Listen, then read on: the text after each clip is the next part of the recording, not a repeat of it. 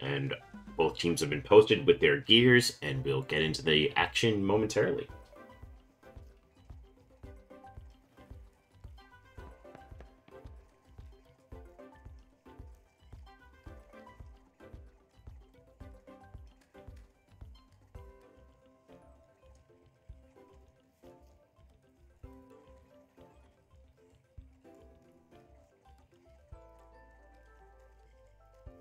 Wait to get into the game here.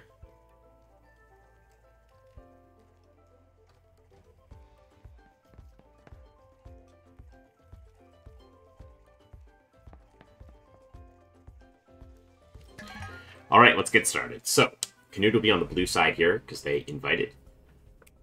With this game number 1, we're going to take a look at both teams. So, Canute's team, we do see, I don't know, I guess you can kind of call this the sort of the signature of that sort of Bots United Cuddly Clown style teams with a bunch of wins combined with a turbo user, and then some more speed control, Quicksand from Volfi, Flood from Osiara. A couple interesting gems you don't normally see run too often on the bots teams. We see a Volarend and Scaravel. Those kind of add a bit of own flavor here. On Dino Dude's team, we see, well, you know, if you're going to try to beat the bots, maybe Broccolum is the Tem you ought to bring, as that makes an appearance here. Other than that, we do see triple electric, triple melee coming out. And cool thing about Dino Dude's team, you'll notice all of the typings flow into one another. The Toxic from the Platypus connects to the Gyarander connects to the Minnow, and it goes so on and so forth, all the way down. We see the Turok come out, and right away Dino Dude going to Tatsu plus Gyarander. It's kind of an interesting opener.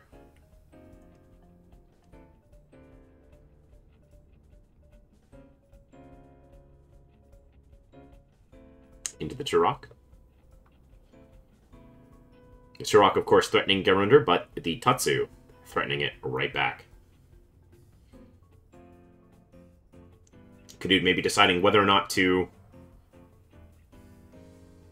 go for the Volfi here.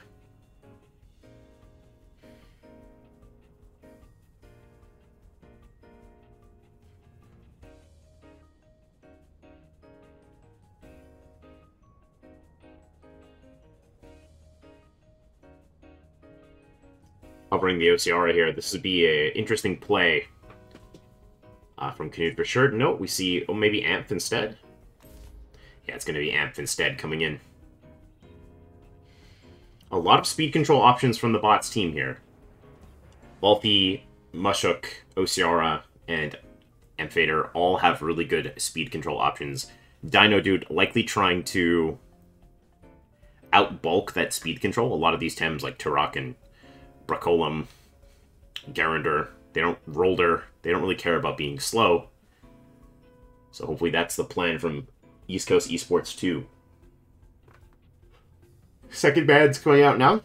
Both teams running very low in reserve time early on in the finals here. We see Mushuk getting taken out.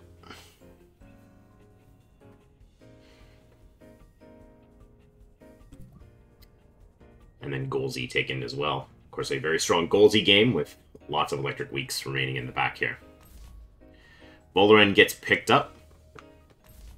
Right off the bat, we see Dino Dude immediately going back for Platypus and Broccolum.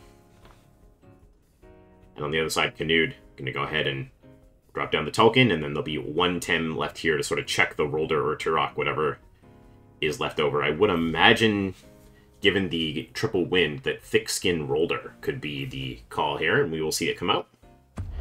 And here we go. We're going to get into Game 1 of our finals. Eastcoast Esports 2 versus Bots United. And here we go. So right away, some gears getting revealed. Of course, all the gears are known. The Turok is bait, and the Amph is handcuffs. Oh, we got a subscription from Monster Bear. Thank you, thank you. We get back into the game here. Tatsu, both teams will know that Tatsu is Doppelganger Brooch, so obviously the Doppel Wrenching Massage with the synergy from the Gyarander does pose some threat into Turok. Maybe wondering if the plan is to try and slow down the Tatsu with Tesla Prison while swapping in something that can take this perhaps. But otherwise, it's not a fantastic trade for the bot, so let's see what they decide to do here.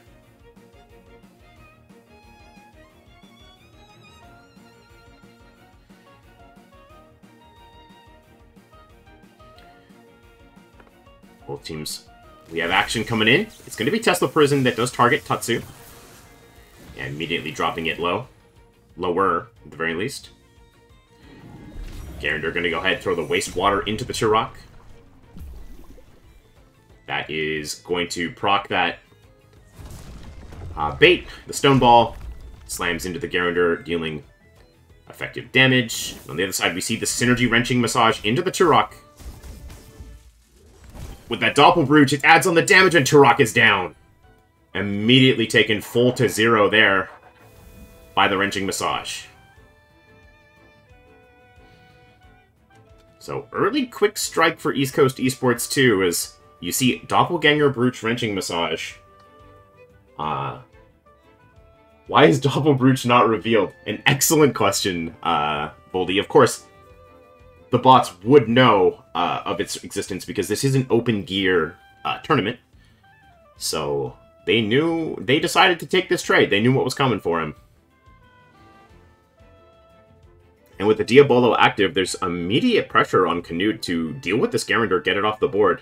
Of course, that's going to be easier said than done, as even going for a Volphy here could open them up to another hefty strike from a Wrenching Massage. And the Gyarander looking quite nice into Bolorend, Tulkin, and Fader, but perhaps it doesn't have quite enough HP left to sort of get the job done. With Turok out of the game, and Volphy in, we're going to see kind of what the Tamers go for here. We could see a double into Tatsu, maybe, to score a KO. But perhaps maybe just trying to guarantee a KO here onto the Gyarander is leaving this thing alive with the Refreshing Diabolo. Maybe not the best idea. But perhaps Dino Dude could play off of that in immediate interesting state. So the bots are behind at 10, but they do have speed control. They have a huge speed advantage. The question is, will they be able to bring down Gyarander here? Actually, Volphy is just going to go ahead and swap out. It's not interested in hitting the board just yet. Bolorend coming in, and Gyarander going out the other way. So a swap predicted. Yes, Bolorend, a fitting partner to go up against Bracolum here. Amph going for another Tesla Prison into Tatsu. This will deal reduced damage because of that tag team.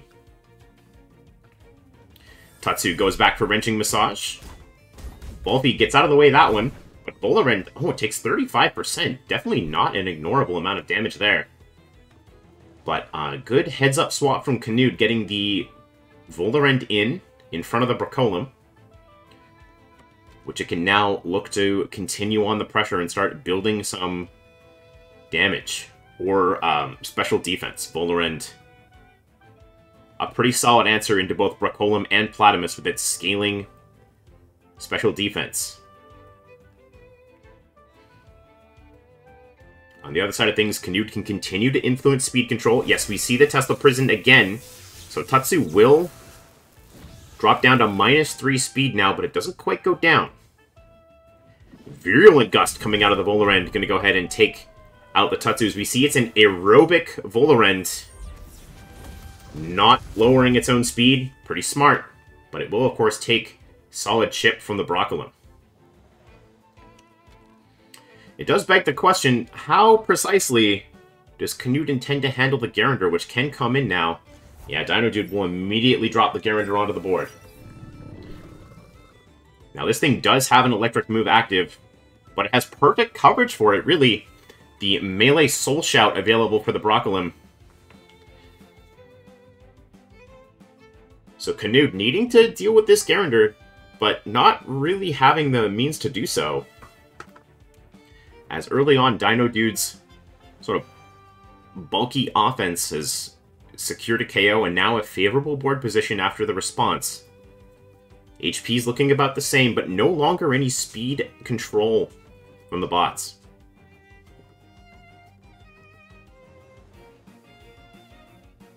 I wonder if we could see an HKS here. Hyperkinetic Strike is not working properly currently. No, we will see the swap out. Volarend is going to leave. Tulkin is going to come in. This is looking like a nice Heater Mom's Lunch turn. Trying to play into the stamina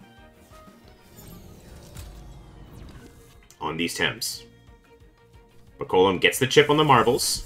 The Bright Beam is going to come in. That's going to hit both slots here. And the reduction in damage being exactly what's needed is, yeah, we will see Defibrillate strike true.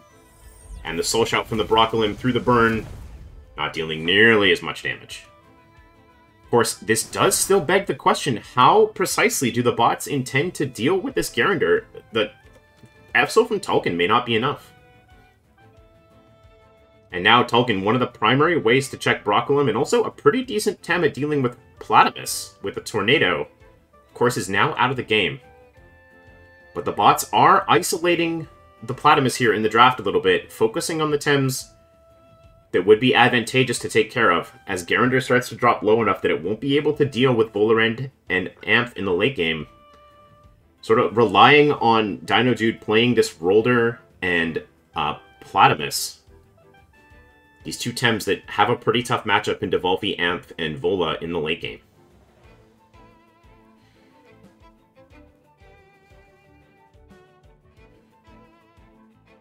On the other hand, we see through the Mom's Lunch and the second Soul Shout, Dino Dude's Broccolim, this thing has stamina for days. As we see, Gyarander actually going to leave, and Platypus is going to come in. It's a double swap. Broccolim also leaving, and Dino Dude planting those two Tems that have that late game disadvantage onto the board. Fiery Soul aims for the Rolder. On the other side, Canute simply opts to rest Amph. Bit of an interesting choice. So we'll check on our reserve time here. See if they did go to timer or not. As that Amph was also almost full stamina. Platypus is in, so that means that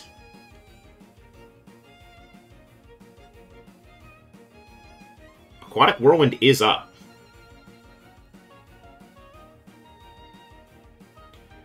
Perhaps no better time to let it loose either. We'll see if they opt for the more conservative approach here.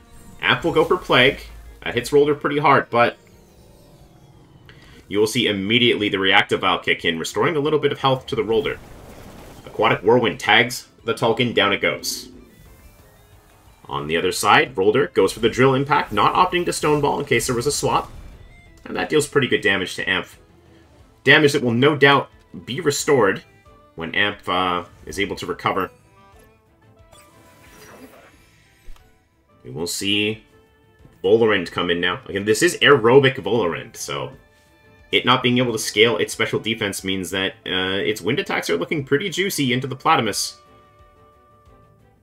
But it has to be careful that it doesn't, you know, trigger up its own special defense getting dropped, and it also has to be careful that it does something about this this Rolder here. As we see Tornado come out, oh, big damage into the Platypus. You could see that combined. We see Aerobic Trigger. And Amph goes for the Tesla Prison. Yeah, it's going to go ahead and just take Platypus down here. And we'll do so. So, big damage coming in there.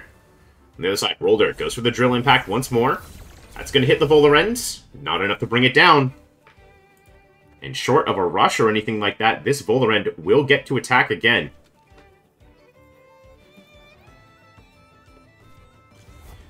Gyarander comes in, but now it's a bit of a difficult situation for Canute, as he's going to have to figure out a way to get through this Rolder and the Gyarander without losing the Volarend. Because if the Volarend drops, if the Volarend is not able to continue here, it suddenly becomes very difficult for Canute to deal with the Broccolim. Volphy coming in, wanting to save that fast Toxic attack for the Gyarander. And an Intimidation immediately coming out to play with the stamina again. Amph gaining some evasion. Gyarander breaks it with Wastewater. Back the other way.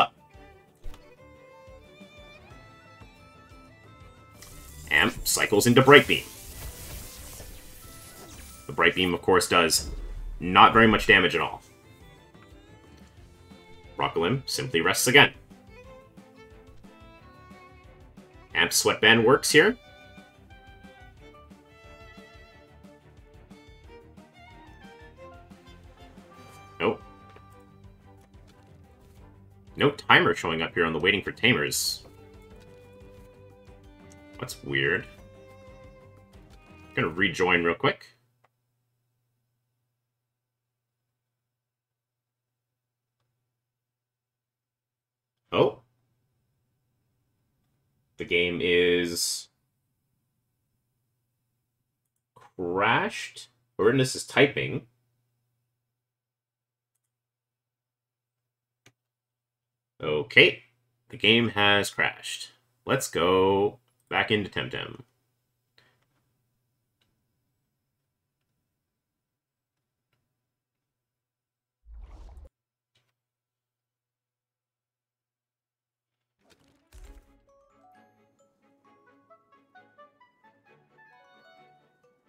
Oh, thanks for the 14 months, by the way, Bear. That's pretty long.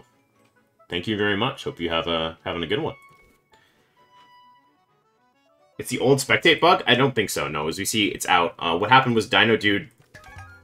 Oh, I got kicked out of the game. Dino Dude is still in-game, though. Okay, so we see... Amp has the evasion up. Dino Dude is on -1 speed on the Brock, so... Probably got hit by a Tesla prison or something like that. Amp rests. Broccolum rests. Rested's gonna restore Relax will restore HP here.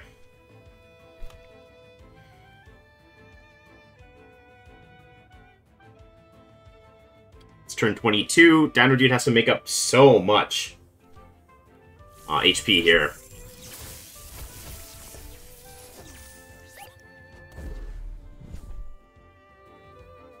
Yeah, smart play by the bots to play for the end game with Amp. That was well played by them, I think. You could see the targeting from Eastcoast Esports 2 in the end game. Just not correct. Like, so many times where the Amp was targeted and it got all of that HP back. If Eastcoast was able to do it again, maybe they'd, target the other slot a little more often instead of going for the Amp there, but who's to say? Knud with the victory. Dino Dude is eliminated.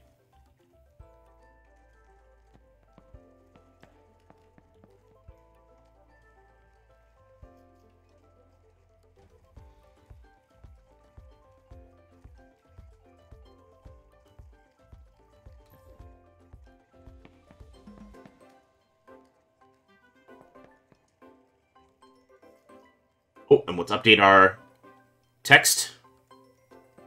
Whoops, wrong one. Where is it? Right here. Nope. There. Bots United take a 1-0 lead in the series.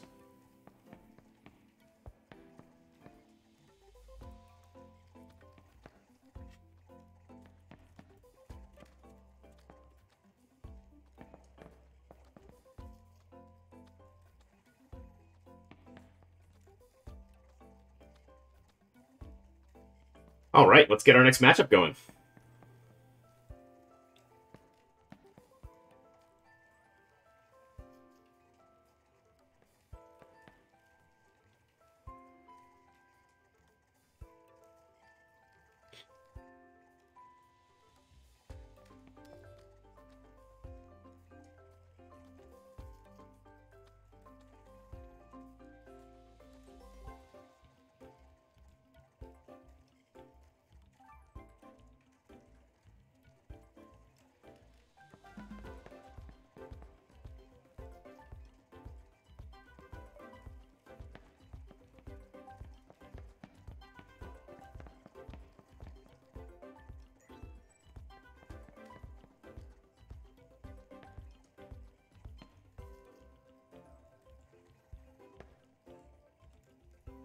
We've got Bella going up against Invincible.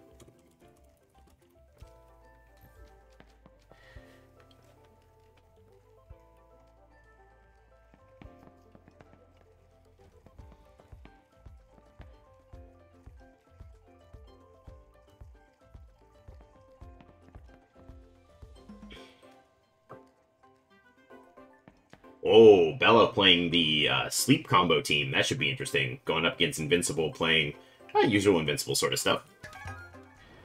We do see, it looks like what is probably a fast charge Gazuma on Invincible's team. With the double digital. I like the Gazuma 2-wire. It's kind of an interesting little combo there. See lots of stuff that can help the that sort of game coming out from the 2-wire. We've got 2 Toxics for Faraday Cage. The Crystal for Humiliating Slap. Double Turbo. And, of course, the Hedgen to benefit from fast charge as well. So lots of ways for Invincible's team to increase his own speed.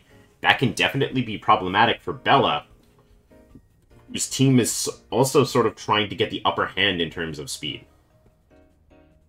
We see Platimus is banned out.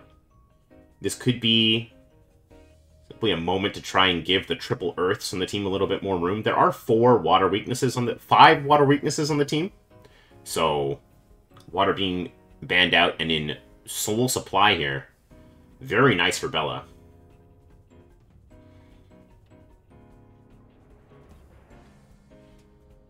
Hedgen's about to go nuts too? Yeah. Kind of. Hedgen goes last on any turn with Naga on the board, right? And Naga is not banned, as we can see. So that's a little concerning, I would imagine.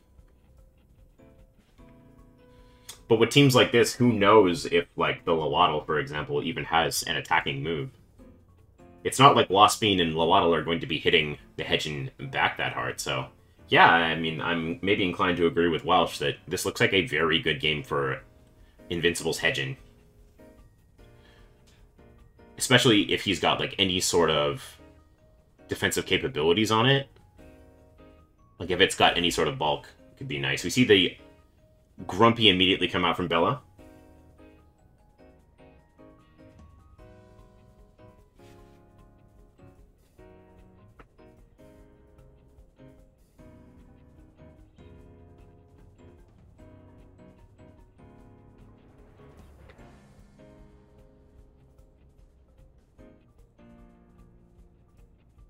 Bella is on Broccolum. I wonder if I wonder if Eastcoast 2 literally sat down and said, let's just bring 4 Broccolums to the bots. It didn't work out for Dino Dude. Let's see if it works out for everybody else.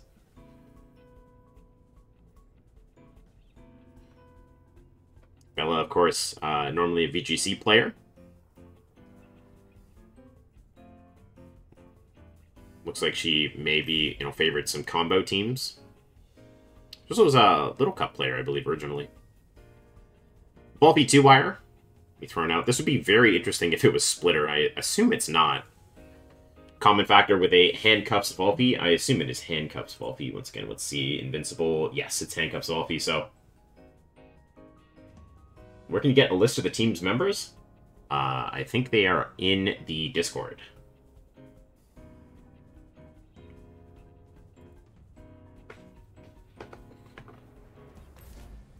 And we'll see Naga come out. This is going to invert the priority here.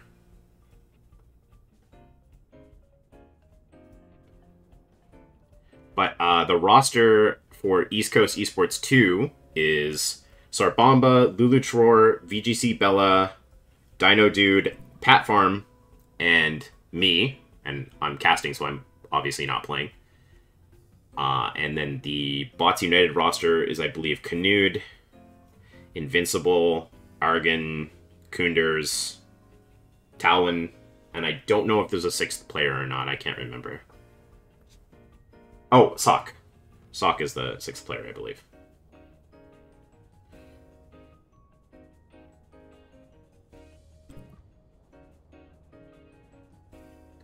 Bella with the ban on Hedgen, second phase. I'm curious that Invincible chose not to go Hedgen early in the draft, or maybe scared away by the Grumpy. I suppose Grumpy Naga makes it so that Hedgen has to swap out turn 1. Chimerian coming in from the back instead. I'm very curious what the decisions will be here from Bella turn 1. Oftentimes when you see Grumper picked up alongside a... When you see Grumper picked up alongside a Mental, you're thinking, and this sort of combo team, that Slowdown is probably going to be picked up pretty commonly. See the Waddle picked up in the back. There's still like a Hedgen available. But this is more about like this is more of like a speed control sort of combo-oriented group, right? So lots of sleep on Bella's team. And if we look over at Invincible, we can see that there is the Chim with bait. But that's it in terms of anti-sleep, really. Not even a lunch on the Tulkin to clear Sleep. So Sleep will definitely stick to Invincible's team if Bella can land it, but that's going to be easier said than done.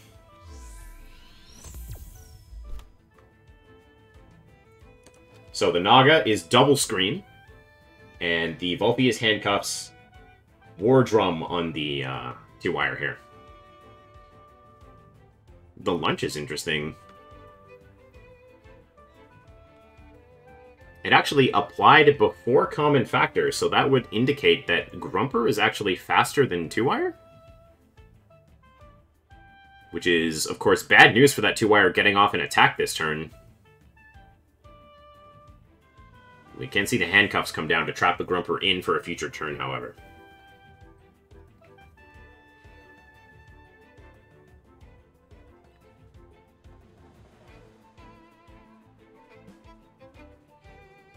We'll see what the Tamers go for here. The digital attacking 2-wire seems to represent a big, dangerous threat. Definitely a dangerous threat to Invincible's team here. Or sorry, to Bella's team here. As Broccolin, Lowaddle, Waspine, and Naga all take 2x from it. Of course, Lowaddle takes 4x. We will see Invincible retreat Volpe instead right away. Chimerian coming in. This is potentially trying to eat a slowdown here. And Naga going to go ahead and go for Beta Burst. Just kind of chip the Chimerian down a little bit. Grumper does go for the slowdown, and it does target the Chim. So we will see Chim lose a bit of speed there. 2-wire gets the Faraday Cage, and that's going to stop Grumper from being able to use Synergy Slowdown next turn.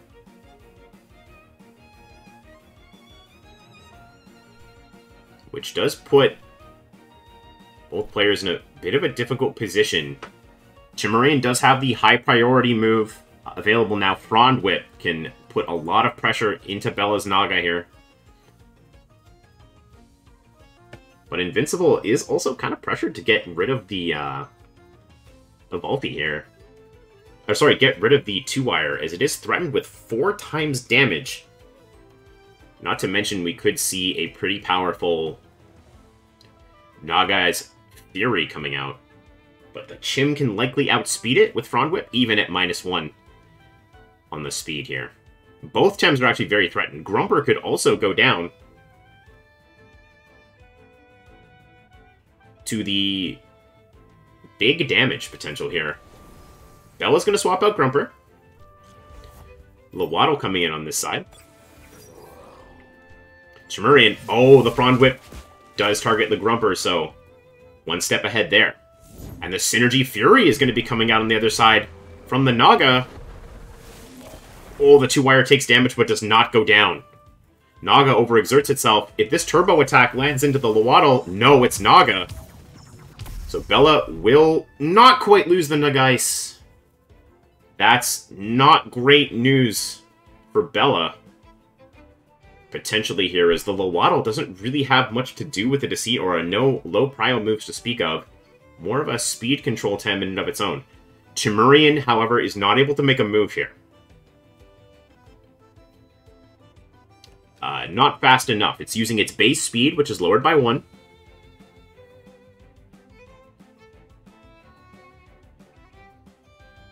It can't use any prio moves because of DA. Same with 2-wire. There are no low prio moves available there. Curious to see if Bella's able to get something more here. She's running out of mentals.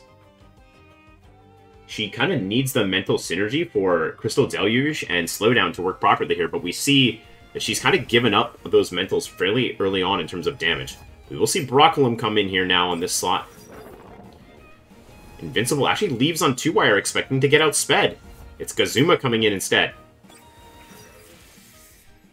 Lowaddle gets the telekinetic shrapnel into the Gazu, but it's not at all phased. And Chimerian all too happy to go ahead and take the KO available to it. Lowaddle will go down as Gazu squares up on the board with a Chimerian.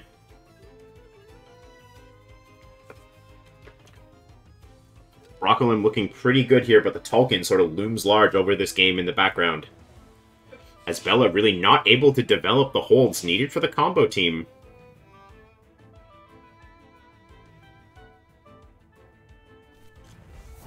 Grumper are going to be the Tem coming in here. We see the Mom's Lunch activated again. Gazma with a refreshing Diabolo proc. Or no, just simply the Diabolo revealed. And it knows sort of dangers it can kind of put in here. That -1 speed on Chim is going to be a bit relevant here, as Broccolem could outspeed it if it's speed invested. You would think that it is speed invested on this team, as almost everything on Bella's team is speed invested. There isn't a good swap in for the melee attack, but Invincible will still leave on Chimerian. Brings 2-wire in. This is nice. If Bella strays from the targeting here... See the fast hard, the Dust Vortex comes out, and that is going to tag the 2-wire. On the other side, we see Hurricane come out. Tried to get that Synergy Hurricane in play. Won't work. And Broccolem follows up with the Soul Shout. Skazma trapped in by the handcuffs. Kind of an interesting tech there. The bots, I guess, would have seen that coming. The Common Factor, not really a factor here. It did stop the Hurricane from being resisted by Grumper. But with Common Factor no longer in the game, Invincible going for Vulphy, trying to get the Grumper out of the game. If Grumper is removed, of course, it does really open things up for Tolkien to sort of sweep the game from here. Bella likely knows that, though, so I would not be surprised to see the Grumper leave the match. But again, Eastcoast Esports 2 just asking so much from their Broccolems here. And we saw the amount of stamina required for that Soul Shout. Bella does not have as long-lasting a Broccolem. So Grumper is going to leave the game. It will be Waspine coming in.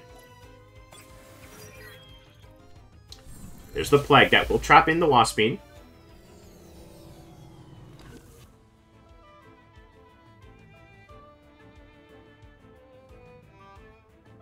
Gazma goes for the Turbo Choreography. This is nice to get the Dust Vortex faster than the opponent.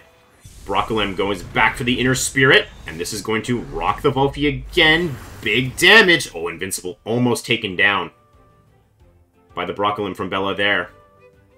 But again, it just manages to survive. We see the Royal Jelly from Waspine, definitely playing a factor here.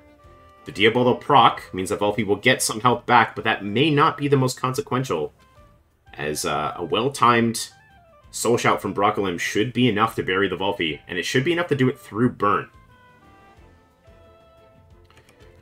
So Invincible maybe having to switch gears a little bit here on the plan to try and get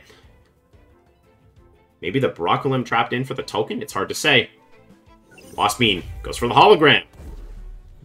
Does that manage to dodge something? It dodges the Tesla Prison, but it will still take the Dust Vortex. Nice play around there by Invincible.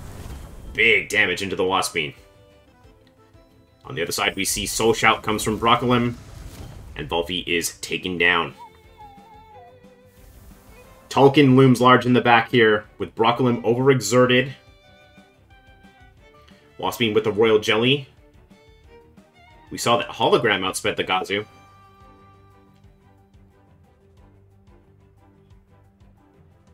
Which Tem will it be coming in now?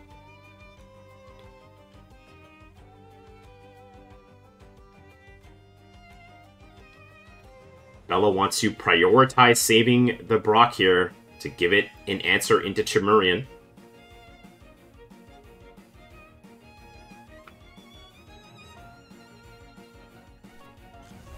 And Invincible decides now is the time. Tolkien will hit the board. It's going to get some Marbles chip value here, and of course, put Heater up on every Tem in the game. Fat Burner on the Waspine. But it doesn't have... It does not have an option. No Hologram this time. Bella will leave. This is likely the Deluge turn. Naga hits the board. Marbles chip there. Gazu goes first with the Tornado. Waspine just taken down. big overexertion there from the Gazu. Tolkien goes for the Fiery Soul, and Naga will hit the deck.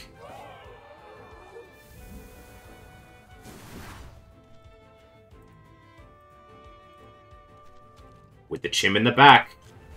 Grumper Broccolum coming in here. We see the Mom's Lunch active. That is probably going to affect the Broccolum more than the Tolkien here. Nice Marbles chip. Means that if this Broccolum... Oh, it's so low stamina. Attacking on it is going to prove very costly. They may have to rest. But that's going to give Invincible the option that he needs.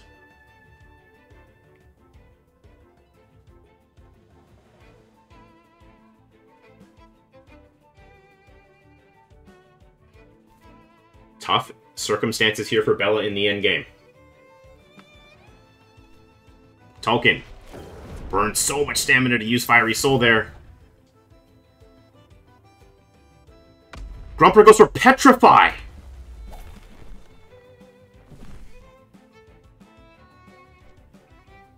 The trap and rest. Broccolum rests. 22.1%. Is it tanky enough to live a tornado from the Gazu? Probably not.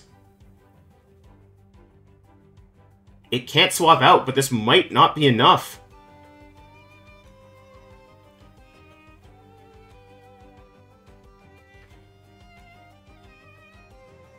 What a play from Bella. Petrify, giving it an opportunity here. Can Broccolum live Tornado?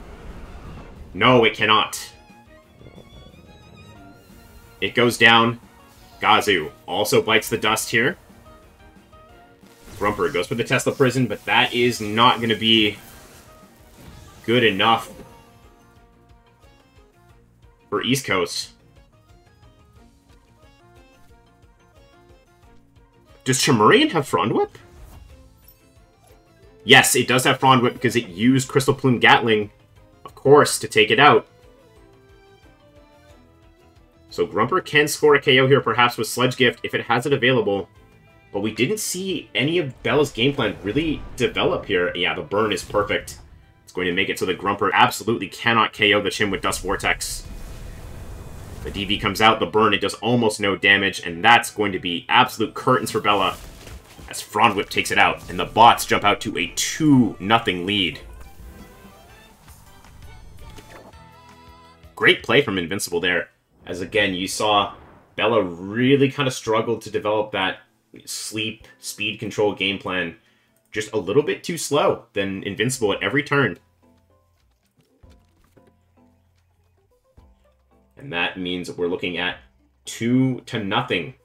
Can the bots get a 4-0 sweep in the finals? It would be the second league 4-0 sweep in the top division finals.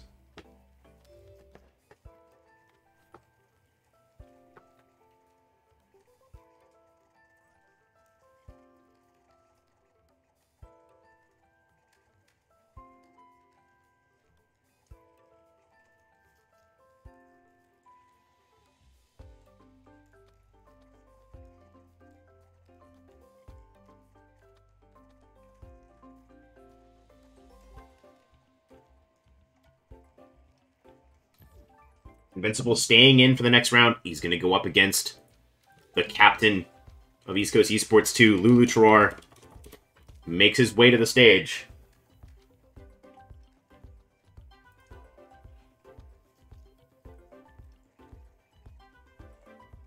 I hope you have a good one too, Basic LSD.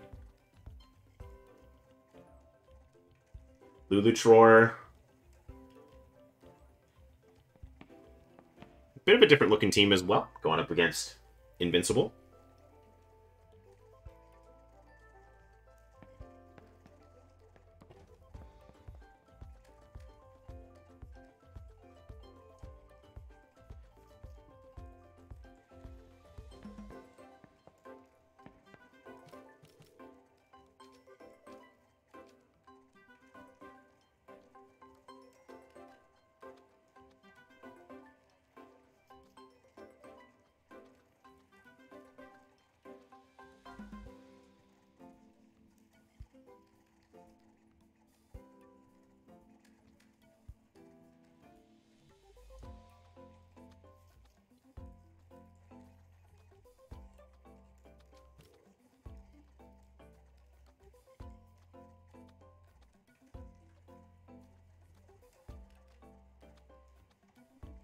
for the game to be going here. Lulu going to be inviting.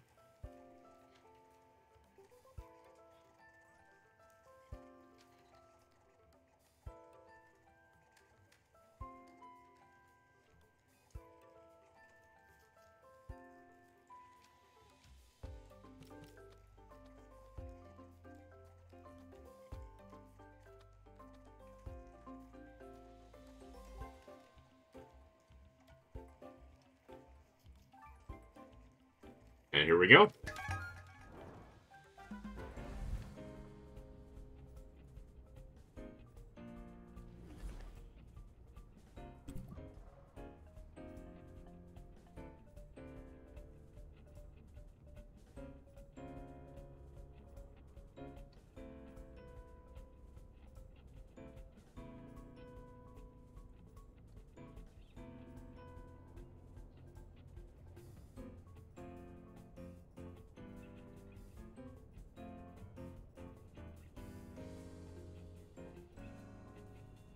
All right, we take a look at Lulu's team. We see the triple monotype, Capire, and Karin being brought to this league, which is nice.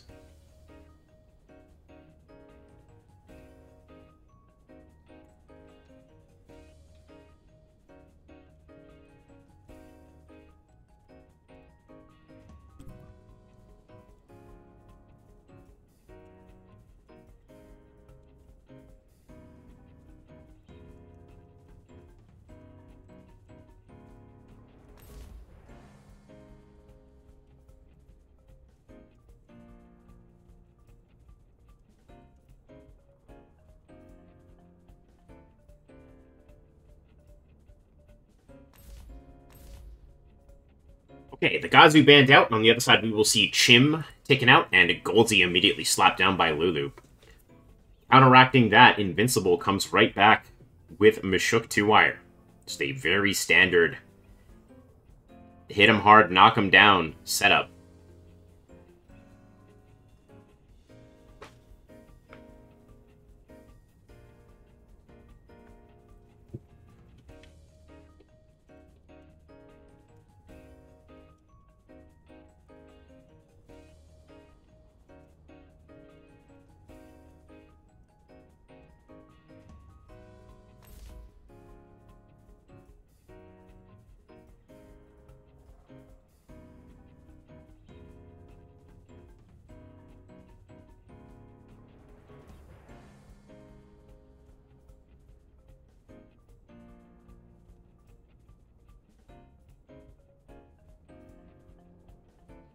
Kinu going to be second.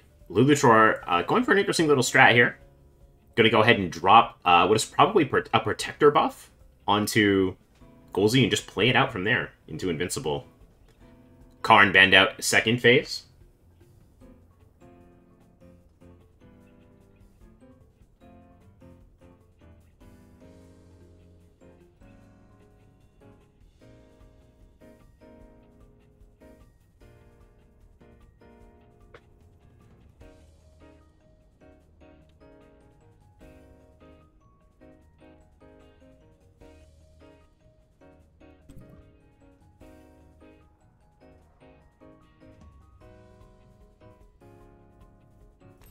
Second man coming out. It's going to be the Hedgen. So only the 2-wire to receive the fast charge bonus there.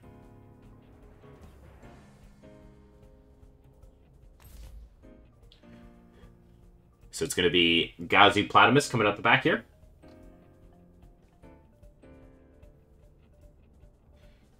Water Custodian Naga? That's possible. Interesting we see another Naga. Lots going deep into reserve time here. Capire Naga picked up. I wonder what... Does Capire even have a low prio move? I don't think it does. Let's go. Game number 3. East Coast Esports 2. Desperately needing to get back into the game here. Down 2-0.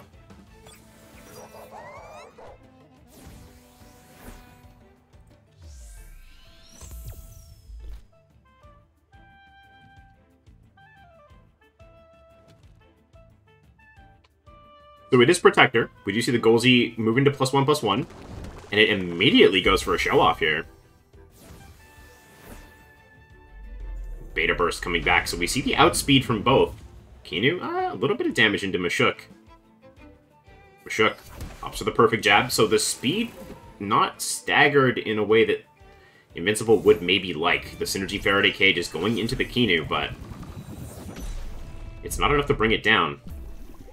Oh, but no, not even through the ticks, so some prio moves will be necessary here. But Invincible's got to get out of here on 2-wire. He's completely threatened out by a show-off. Wow, show-off Synergy Hasty Lunge. No, it's no longer Synergy because of the Faraday Cage. Heads up play there from Invincible targeting the Kinu, although it could have worked either way. The isolated status is going to stop Golzy from not consuming his gear here, so 2-wire doing some pretty strong damage to Eastcoast 2 thus far this series. It's probably going to have to leave now, as Lulu does kind of have Invincible on lockdown here. We saw the Kinu was faster than the Mashuk, and there are no prio moves on Mashuk, so definitely looks like a situation where the 2-wire could go down. 2-wire's going to leave. Token hitting the board. I'd like this from Invincible. The heater is actually enough to push the Kinu over the line. Oh, but it doesn't turn off the Synergy, so Golzy doesn't consume his gear.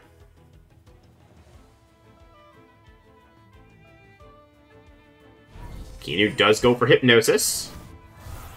But the heater, smart play from Invincible. The heater is just going to push off the sleep when it triggers. So, one turn dodged. Golzy does manage to retain... Yeah, Golzy does manage to retain its Adrenaline Shot. Not consumed. So a bit of a back and forth trade there between Invincible and Lulu. The common factor can now be reused by Invincible to create more of an advantage state.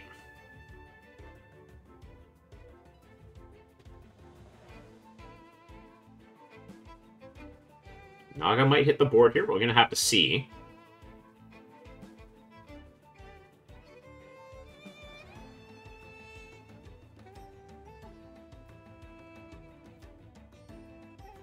Eastcoast 2 going pretty deep into the reserves here.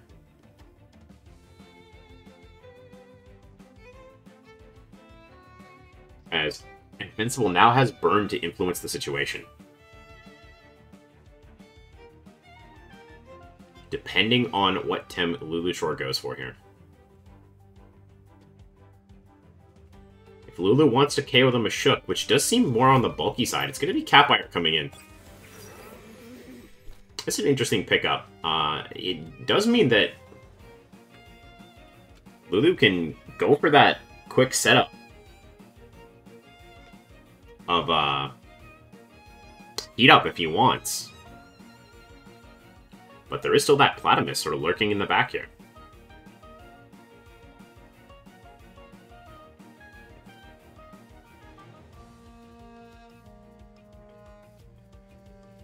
Will he simply go for the double into the Mashuk here? Last Rush is active, because there is one less Tem available.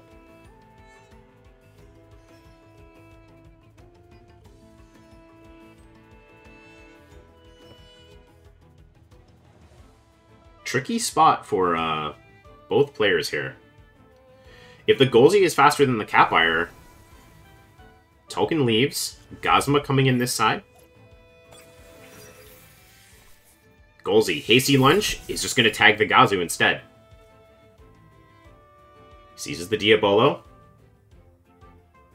Catfire goes for Heat Up. Invincible is almost certainly going to click Turbo Choreography on this turn. Yes, we will see it. And now the speeds shift. Golzy's Adrenaline Shot will trigger, but now Lulu doesn't have that much stamina going for it. The Gazma does create threat. Platymus is there to sort of check Catfire in the endgame here. HP's dropping, and Catfire is sort of bulked up here, but it's maybe not quite enough.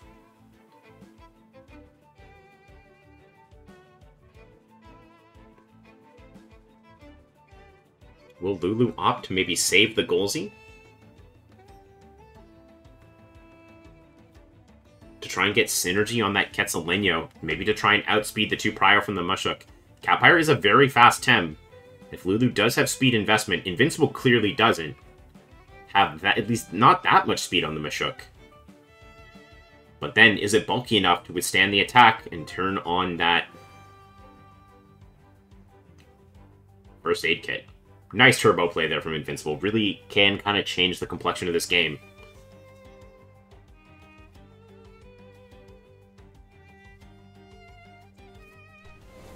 Lulu will make the swap.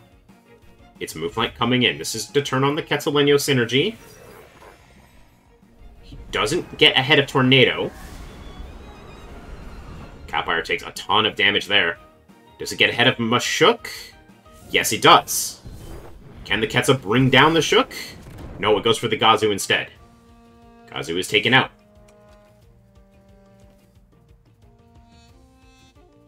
War Drum Fire Trip enough to get things going here. Mushuk goes for the uppercut. Slight overexertion to turn on Tireless? Yes, it does. But we can see that the Shuk is slightly too slow.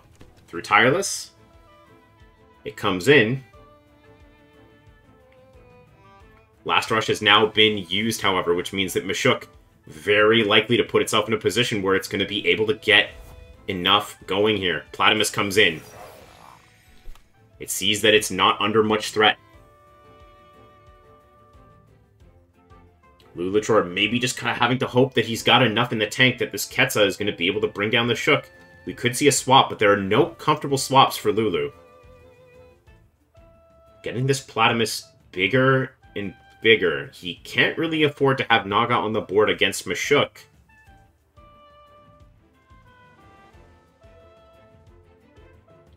Maybe has to commit the Catpire here into hitting this Shuk. It's going to be tough. He wants to dodge the first aid kit if he can.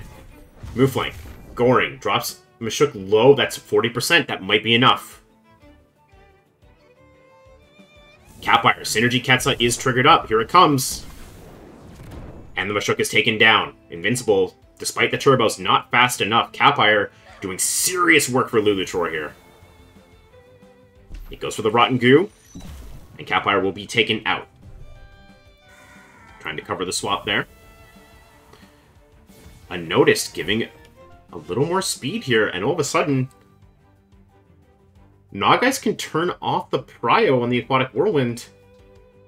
If that's what Lulu wants. But if not, he's got the Golzy. He can work with the Golzy here.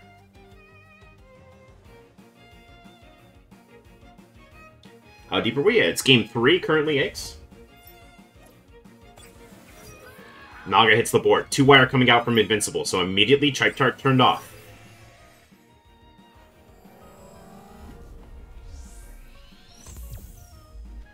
Oh, but we do see that... Oh no, the Naga's Fake Beard goes first, so it won't be the one to activate.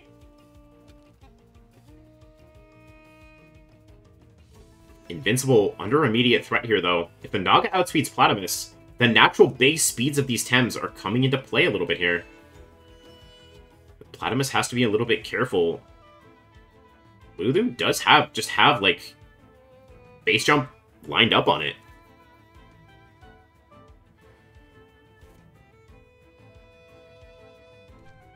No swap outs come out. Platymus gets chunked by the base jump.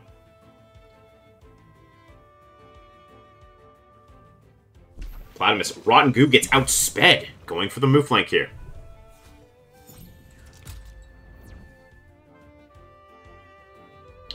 Naga throws the Beta Burst. It's going to hit the Plat. Oh, it's solid damage. Lulu would know whether or not that's enough to bring it down. Synergy Faraday Cage, ticking down the Naga.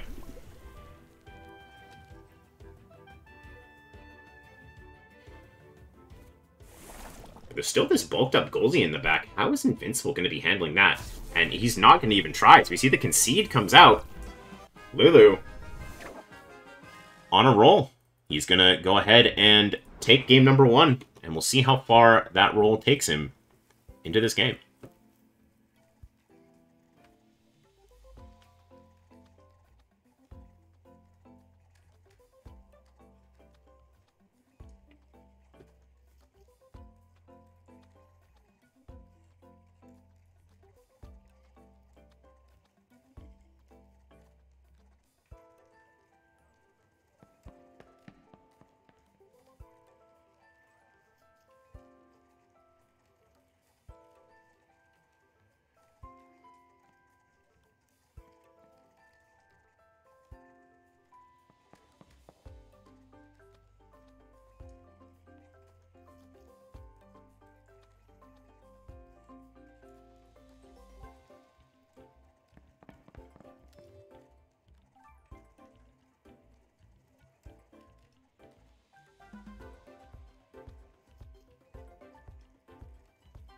Oh, we're just with the Invincibi in chat. All right, I'm gonna go to the bathroom and be back in a sec.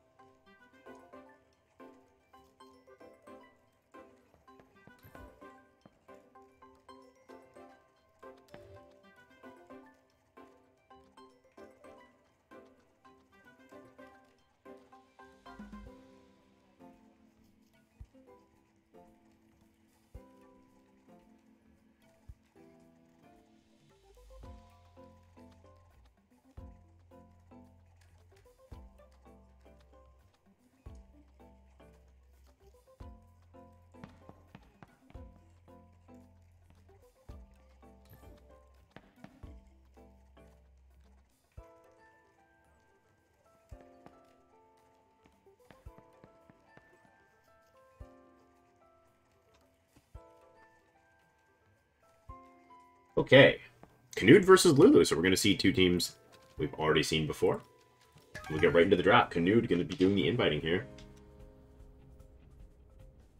Lulu's team looks troll at first sight, but it's tricky to play against. I do not think this team looks troll at all. I think a lot of the Tems on this team that are pretty good have already been kind of recognized as pretty good. Karn more of a support. I think Lulu's kind of hit on the primary benefit of the change from Karn from a physical attacker to a special attacker, is that now it can use Sledge Gift, which is obviously gives it some competitive application. Didn't really completely change how the Tem was played, but it's nice in layers too. And then obviously Capire is just probably better than everyone thinks, right? It's just it is a really nice natural base speed tier.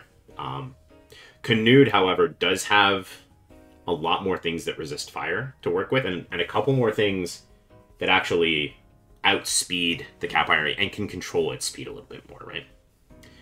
Ociara, obviously a big problem, because it is faster than Capire. And of course, we're going to see Gazu Mashuk. This is another case of receptive Gazu, I believe, by the way. Being played for its typing. It's interesting.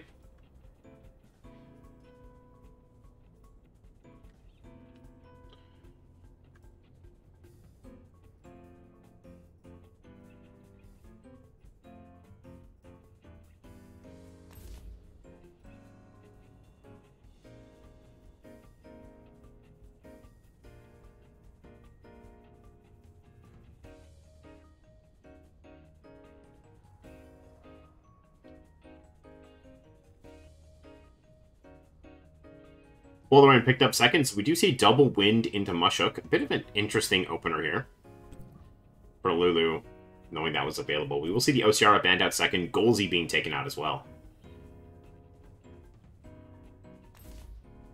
So Volpe coming in. Capire move flank should, I think, almost immediately follow here. Yes, it does.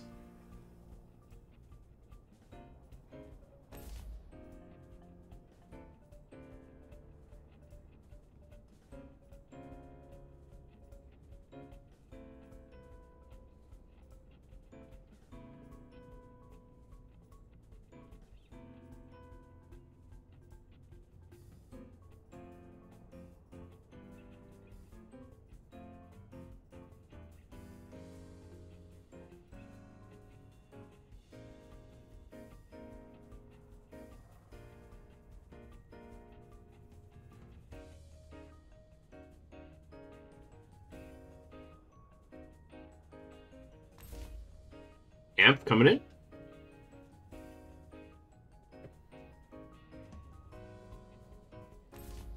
And Kinu picked up last. Alright, here we go. Luluchor going up against Canute.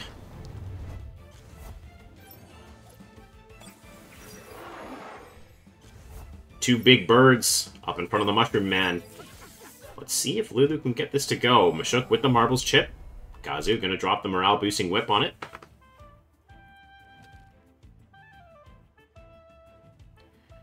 Not exactly the most ideal board state for Shook. It is staring down Double Wind, but Canute actually immediately pivots out into Volpe, maybe wanting to get that resist on the Tesla Prison coming out here.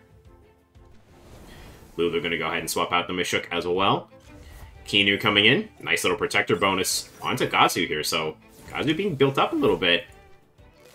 We will see the Tesla Prison. Yeah, Volpe's not going to take very much damage from that. It will, however, drop the speed. On the other side, no clean swap into Feather Gatling, so Kinu gonna take a bunch from that. And now, a board state where neither side really does much violence into one another.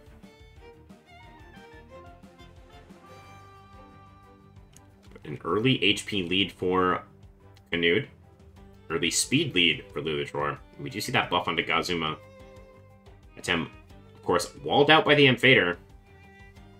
Lulu is going to have figure out a way to get through Amphader Volpe to have a shot at this. But we see early on, here comes the Gazu going for the early turbo. Not the synergy one, and this is to get Kinu maybe above the Turok. Resin Trap going to hit it here. Of course, the bait triggered up. Volpe goes for that synergy quicksand, sort of counteracted a little bit by the turbo. Feather Gatling back into the Kinu. That does set up a potential turbine kill here, unless Lulu's got the extra edge in speed here.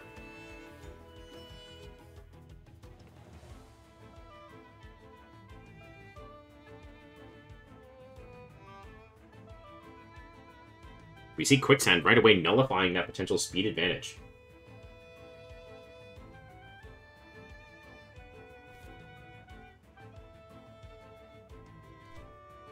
And we do see that speed advantage. Turbine comes out. Smacks down the Kinu. Lulu drops down to 10 early on. On the other side, Gazuma is going to go ahead and test the Prison the Turok. Working that speed control. On the other side, Volpe is going to slam a Dust Vortex. This is +1 SPDF Gazu. Yeah, it takes under 30 from that. Kinu gone. Hopefully it's done its job as far as Luluchor is concerned.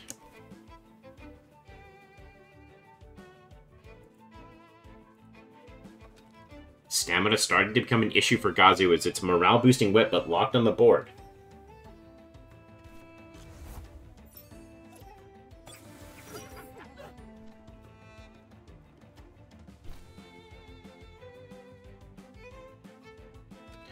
Mashuk comes back in. We see Volpe and Turok are both minus speed now, which does kind of set Mashuk up a little bit here.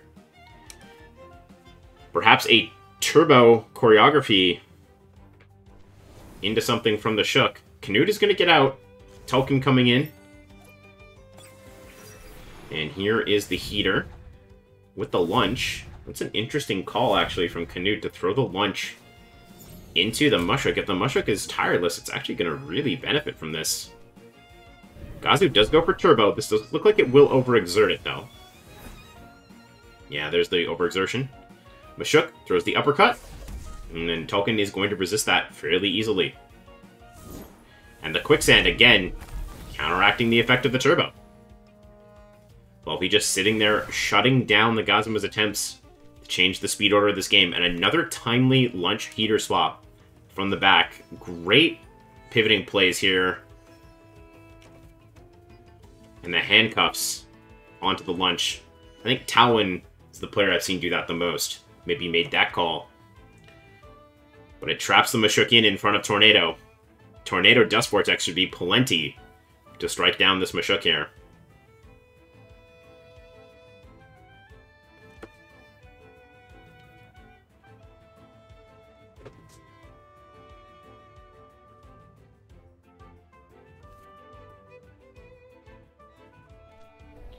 We do see Tolkien Tornado very cleanly clicked. Can Mashuk live a DV from 38? It's going to be able to go first with Wastewater, actually.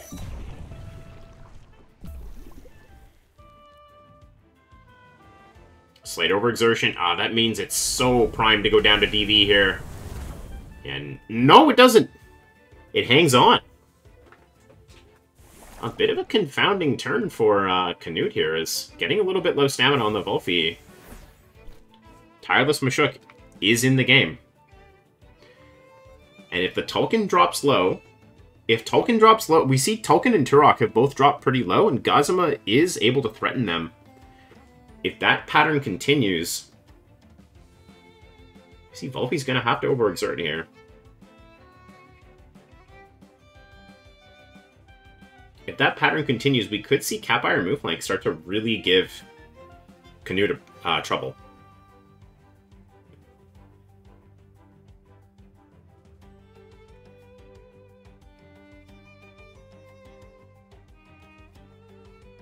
Obviously, a Prio move should be able to finish off Mashuk. The Gazu can claim a revenge kill if needed.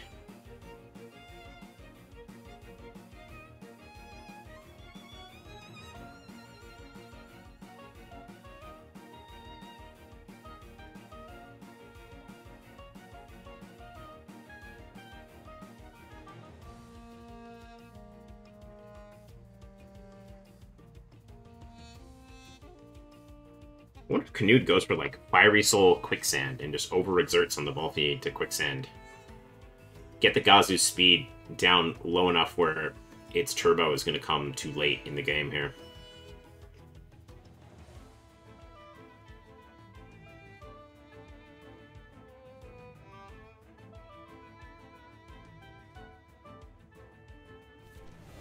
Nope, Volpy's going to pivot out. Get the Bright Beam up for Amph. Bright Beam low-key, a really good way to stop Unnoticed from working on Mooflank, too. Fiery Soul onto Mashuk. Down it goes.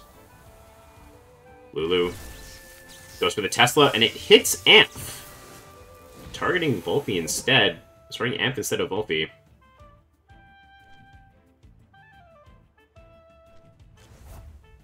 Luthor goes for Capire. Amph gets the Sweatband going. It is a bit low on stamina now, though. But all of Canute's Tems are kind of low.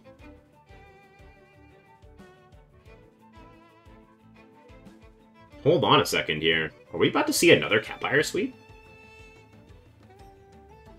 The Capire has to eat Tornado.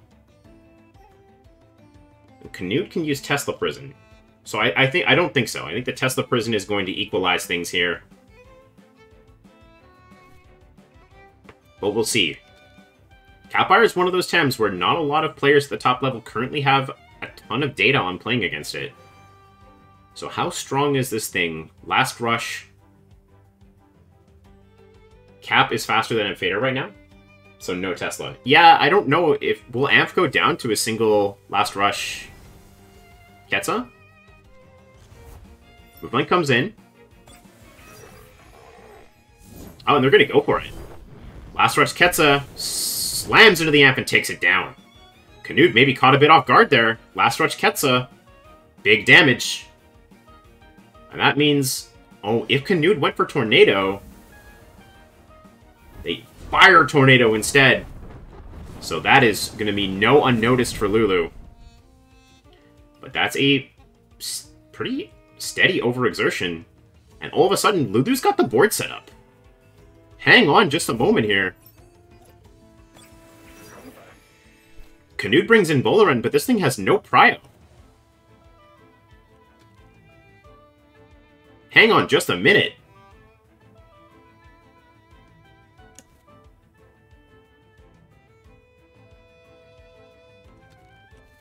The Volaran has no prio.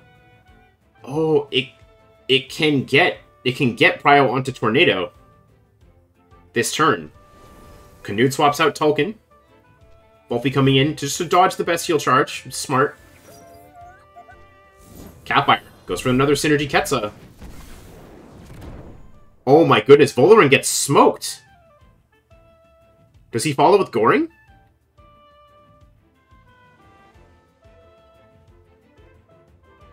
There's the Goring follow-up. This Volarend is just down.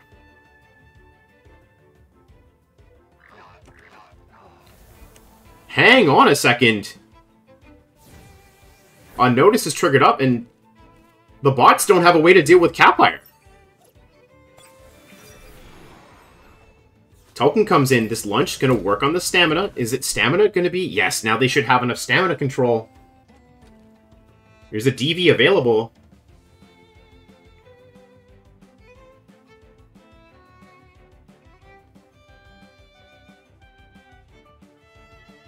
But everything is slow on Canute's side now. Once the Tolkien goes down, Mooflank is going to be the fastest Tem on the board next turn. Mooflank. More prio. Double kick comes out. It's got the War Drum. Catfire throws a Meteorite. This is not going to get Last Rush. But it still takes down the Volphy. Catfire just picks up 3 quick kills.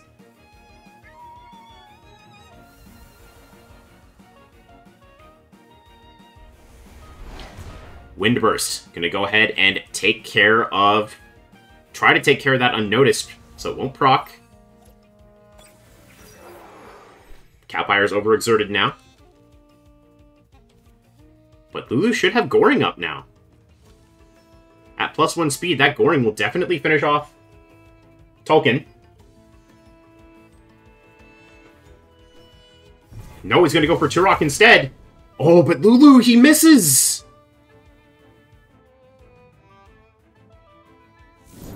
Oh, the Tolkien was free!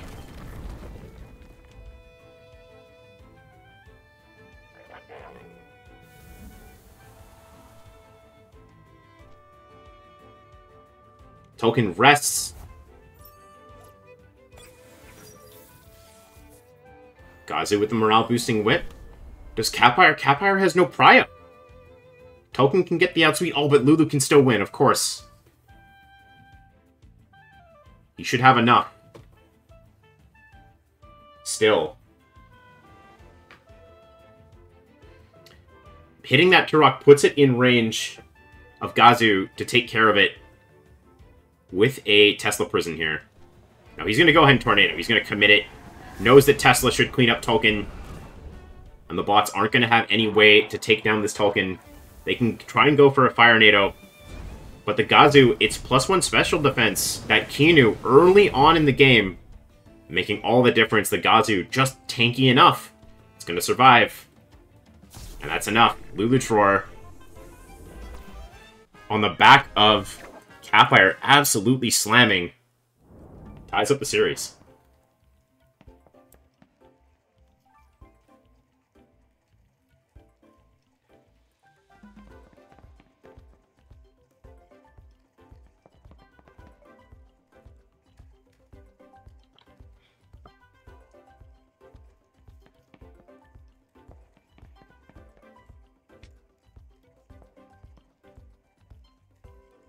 Here we go. Lulu on a bit of a run here. Gonna go ahead and go 2-2. Things are evened up. Now we haven't seen the teams for the next 2 players for bots, as well as the last player from Eastcoast. So a small, well, actually, I say a fairly sizable informational advantage for the bots.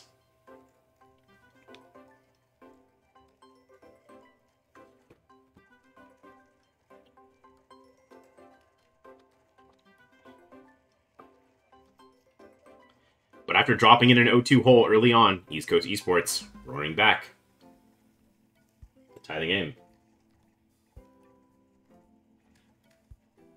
It's going to be 2 new players. We're going to see Argon, the heavy hitter for Bots United. Well, they're all really heavy hitters, to be honest. Argon versus Zarbomba, who normally is the last player revealed for Eastcoast 2. So no platform this time.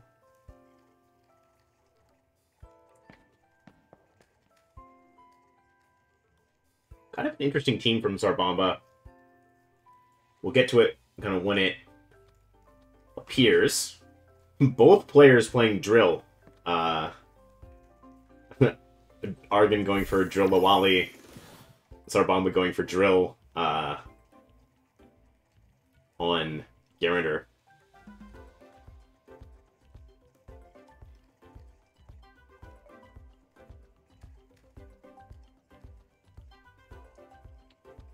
I just played Mutlu this morning. The Catfire Moonlight combo is disgusting damage-wise. It's very good. You can tell, like, I guess you can't exactly tell, but you can see, like, it probably wasn't correct to leave Amp in there, right? But either, oh, we can live it, or, oh, we can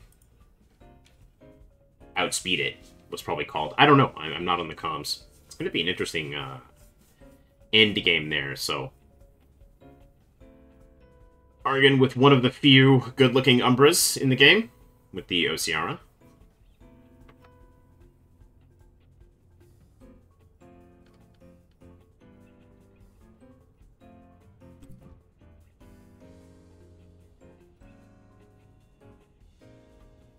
Garinder banned out.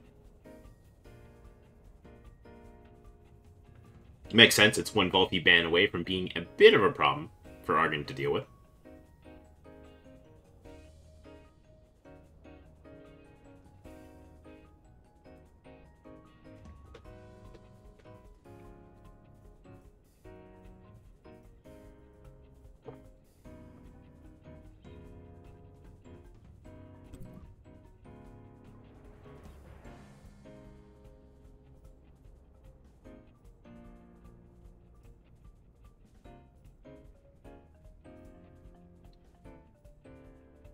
Okay. Volpi banned out, and we're going to get our first square off here. Gazu, first picked up. The mirror match, two receptive Gazma players in the finals of the league. Golzi Hazrat is the follow-up from Zarbamba. Perhaps, not the biggest fan of going up against a Gazi, so bringing in two Tems that can pressure it with heavy physical damage. Of course, turn 2, not so favorable for Hazrat. Argon goes with his own Hazrat, so now there's all kinds of setup potential. We do know that Gazu likes to click the speed control moves.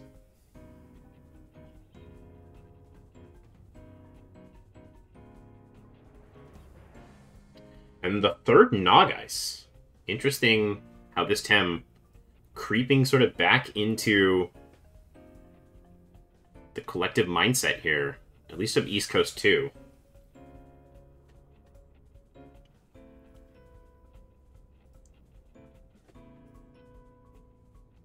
Three of the 4 teams running the Naga. Tolkien is going to be the ban. This sort of optimizes things for Lawali and Platimus a little bit. In particular, Platimus looks like it's set to have a pretty strong game if the leads can be weakened here. So, Argon will likely look to take that ban. East Coast 2, of course, likely wishing they had brought their CEO to this one, as we can see 3 straight teams, no mentals. And, East just kind of chilling over here with a quad neutral team. Unfortunate.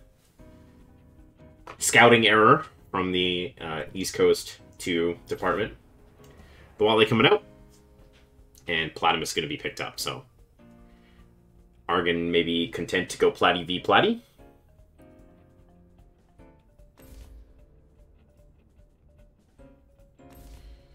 Yowler hits the board for Bomba as well as Platimus. Argon coming back with Gaialis. I wonder how powerful Yowler is in this game. You know, we do see Tolkien be the last pickup. Yeah, we do see Tolkien come in here. This is going to be a very interesting game for Yowler, as there's not that much in terms of, like, bulk on Argon's team. So the Yowler may be able to outtrade simply through its longevity. But we'll see what happens here. Diabolo's activated. A very, very interesting first turn. Here is, you know, both Hazrats can go for heat up. Golzy can go for show off. Gazu can start to control speed with Tesla Prison.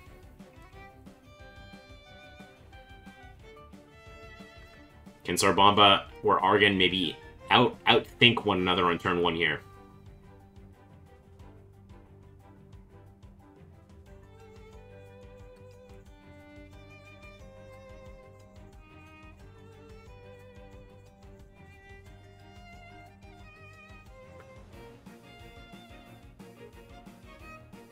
Here we go.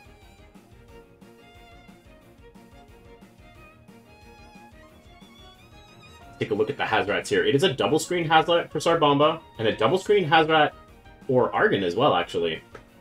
Both Hazrats pretty good at protecting one another from damage from the Golzy and Gazu. So the board state overall probably favoring Argon at the moment. Diffuser not really that useful. Fat Rat could be 2 Fat Rats. It's hard to say. This is a very difficult turn, for what it's worth, in my opinion.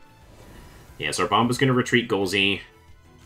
Platymus coming in on that side. Hazrat stays in. Everybody stays in. Hazrat goes for the Wastewater. Gets a pretty good chunk of the Gazuma. Wastewater back the other way. Platymus won't be poisoned. And the Tesla Prison is going to hit Hazrat. But now, down drops it. And I wonder if the bots can make the call here. I mean, you can see the PDX flag behind Sarbamba. PDX players typically do not favor a ton of special attack damage on Platymus. Maybe banking on Gazma leaving the game there. So if it's not a very high special attack Platy, it seems likely that the Gazu will live a Whirlwind. Definitely live to tell the tale on the Whirlwind. And as the Hazrat gets a little bit lower, things get a little bit easier for Gaialis Lawali. On the other side of things, that Tesla did so much. Does Tesla Tornado simply just KO the Hazrat? It seems unlikely. Hazrat's going to leave. It's Platymus coming in just to save up to get that, like that. Aquatic Whirlwind. That's not very much damage into Gazma. Gazma goes for Tornado the other way to try and get this Platymus off the board, but it's got that high SP def. It just hangs on. 0.5%. Lava Wave with the Synergy is going to hit the Gazma here. And the Argon's Gazma will not survive. So down it goes. With Whirlwind committed. And only one Electric in the back, so Synergy Rotten Goo might have to wait. Could we see a mirror match board here? I like that little bit of speed control onto Hazrat. Means that Toxin Shower starts to get a little bit more powerful. So this is really nice for Argon. He can start working in, Platymus going for a Toxin Shower here, and the Hazrat going for Heat Up. Looks very, very powerful. No Drill User available for Argon here.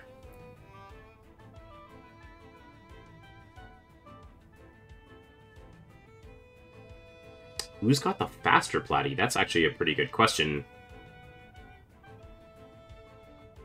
But the Hazrat can, of course, just take down that Platymus. It's got Prio attacks available. So unless Platymus can manage its own Prio here, it's going to be a little bit tricky.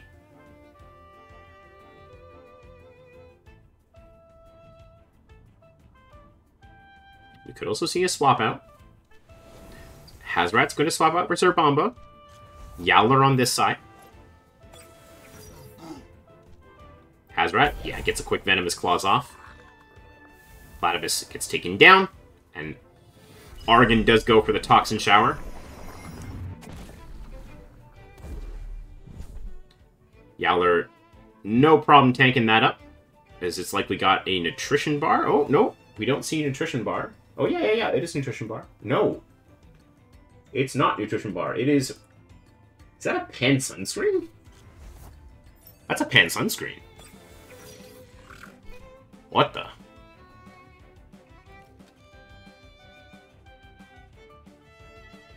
Bit awkward of Hazrat come out here. Does have the ability to, of course, take away the Platimus's cover here. But now, Hazrat in a really good spot for Argon to click Heat Up. Is it really not that threatened? Hard to say. This is a weird Yowler game.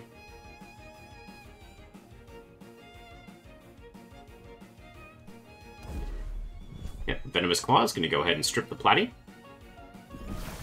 We do see it is slightly faster on the Rat. Double screen doing pretty we see a pretty tanky Rat there. On the other side, Yowler takes pretty strong chip. Savage Suplex back the other way. Platimus, oh, it takes about half. Yowler, of course, has no way to get in another hit that hits that hard, though. So the Toxin Shower looking pretty safe. Maybe even just enough to get the Yowler out of there. No nut bar on this thing, but Pan Sunscreen instead. Just a very strange option being selected here. And as long as one of these Tems go down, and the opening remains, like, the Gaialis in the back is totally going to be able to handle this Golzi. Sarbomba saving Tolkien to do battle with Gaialis, Lawali, Hazrat, trying to get Platimus off the board. We'll see if Argon kind of puts it together and gets the Platimus out of here to be safe for later, or if he's simply content to just try and press the advantage that he has right now. Get the Platimus ahead.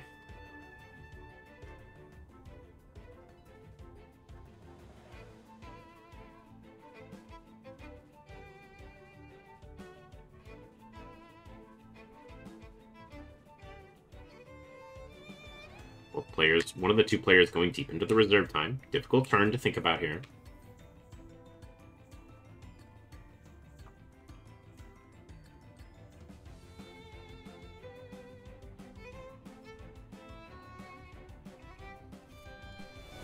And Argon does retreat, so Platimus will leave the game. Lawali comes in. Azrat, Wastewater again onto Yowler. So Yowler not really able to do much else here. Hazrat, the Lava Wave, calls out the Argon swap. Oh, and Lawali gets smashed. Yowler, the clinch. It's going to trigger comebacker here, so this is pretty solid damage back into Hazrat. Yeah, Hazrat does drop low. That's within Windburst range for sure. Could it even be within Golzi range? Lawali just have that drill active, and we know it's got the outspeed, so it's a bit of a pincer situation here. It's got Gust.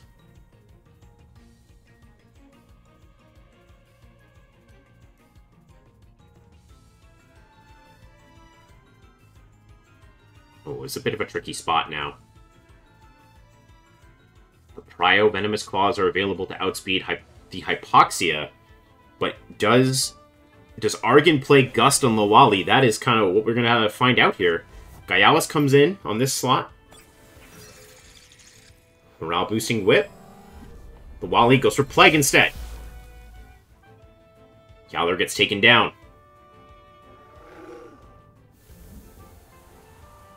Hazrat, with the Venomous Claws, will take down the Lawali. So, Aquatic Whirlwind is still available.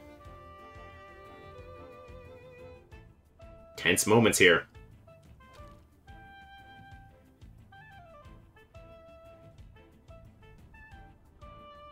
Look, it has to be Golzi coming out. But that Golzi has to be able to live.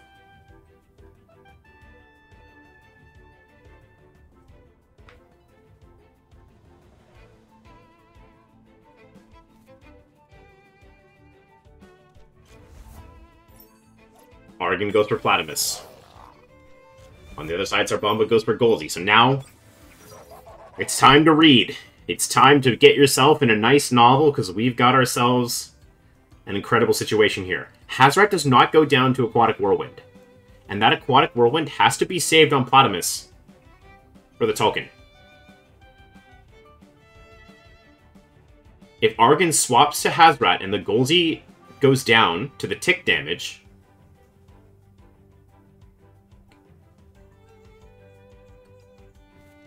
Argon swaps. Hazrat comes in. Sarbomba swaps Hazrat in for Tulkun. Gyaos is resistant, it doesn't get burned. Their own damage is reduced. It wouldn't have been enough. Gyaos goes for Seabite. It does not get burned because of resistant, and it just takes down Golzi. Sarbomba immediately back for Hazrat.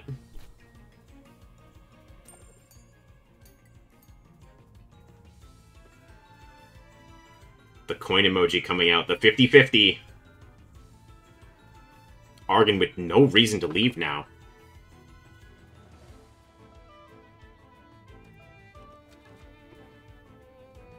As this Hazrat is ill-equipped to handle Platimus in the late game. It would need to do 49.3.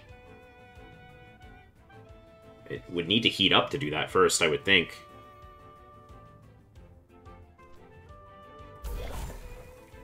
Argon chipping the Hazrat a little bit there.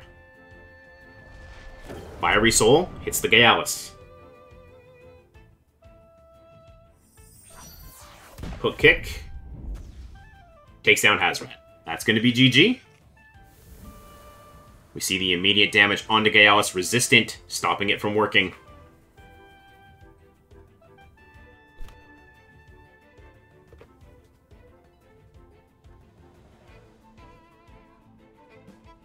Tulkun.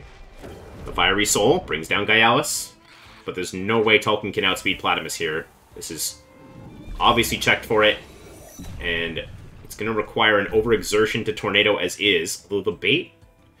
I mean, if Tulkun is somehow faster than Platimus, then Eastcoast 2 should win this game, but it absolutely should not be. Let's see what they click.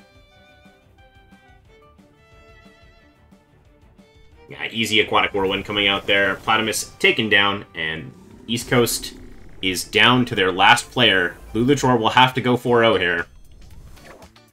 As Argon picks up another W.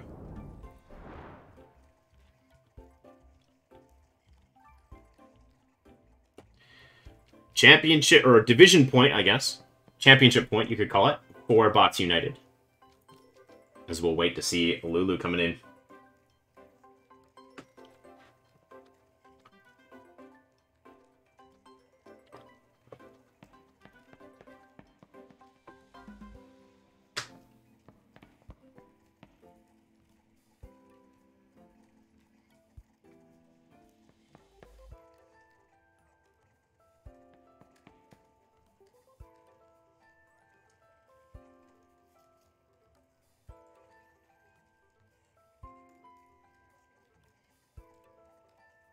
And here we go.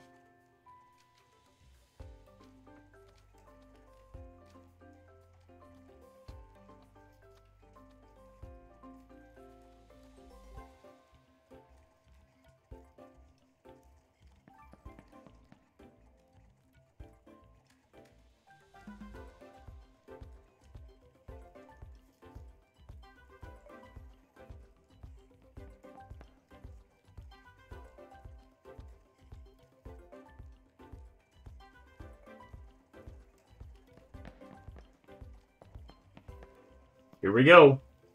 The last run of Capire's got to get it done.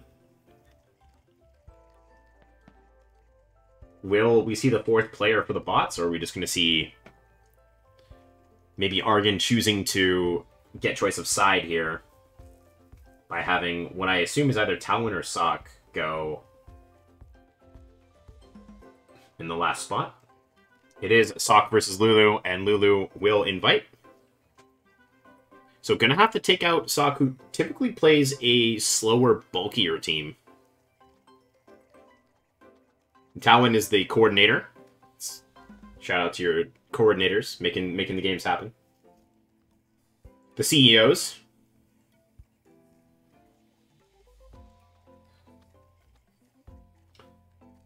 Oh, holy smokes, there's too many Tems are the wrong color on Sock's team, I gotta say. I guess Lulu's got a few Lumas in there too, but Sock, oh my goodness.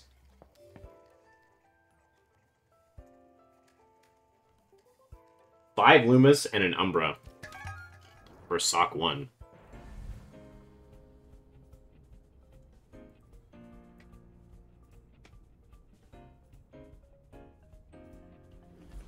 At work at the moment? Is it Monday there? I don't know. Alright. Pick band phase, here we go.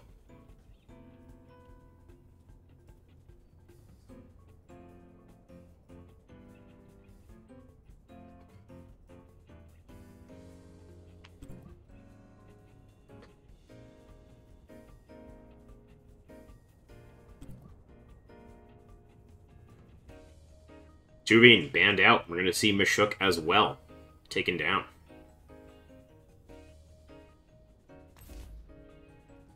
Gazu is up.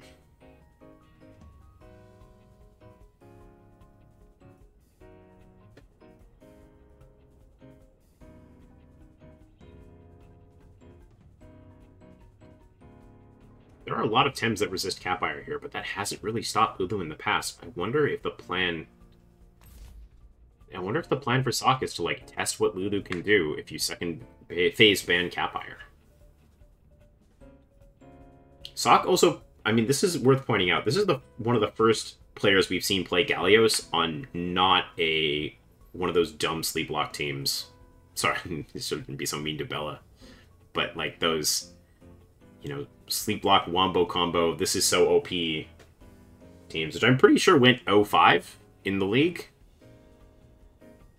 I'm adding all the instances of which they were used correctly.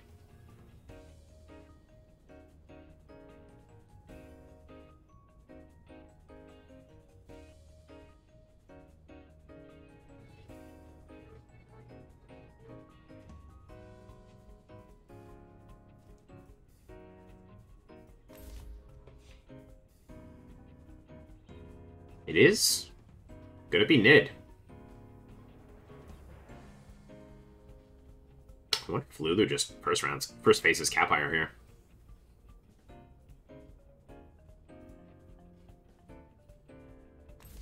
Yeah, we do see it. First face Capire coming out from Lulu.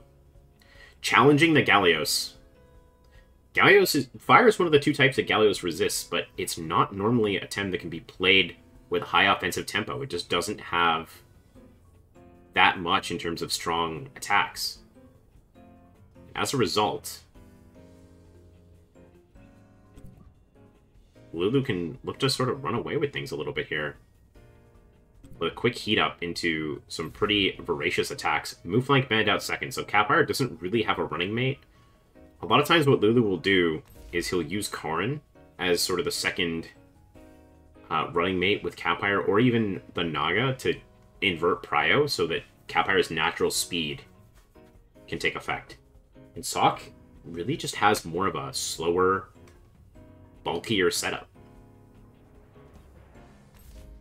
But in paying that much attention to the Capire and then going with the bans on sort of the more traditional aggressive threats, if you look at the draft, Sock has sort of left himself a bit open to Capire here.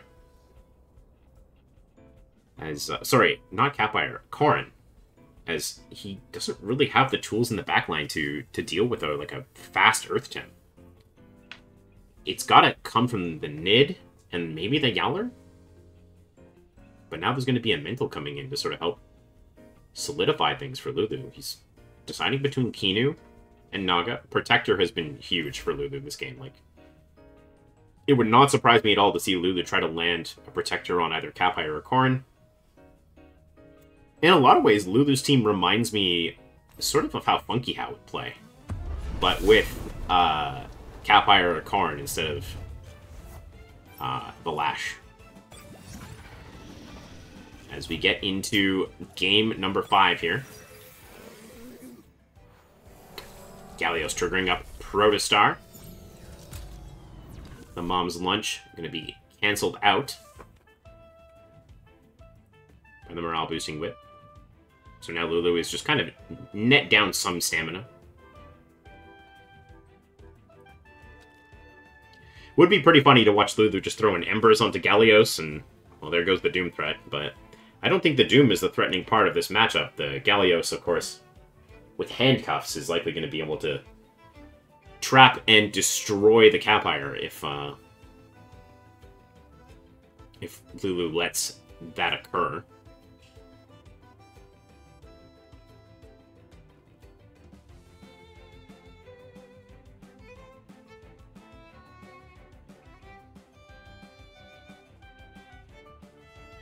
No gears really in surprising spots. Sock has first aid kit on the Yowler now instead of nutrition bar. E-drink. No sleep. Oh, there's a Kinu on Lulu's team, so Garinder can block that. The bait. Not on the Sock's team.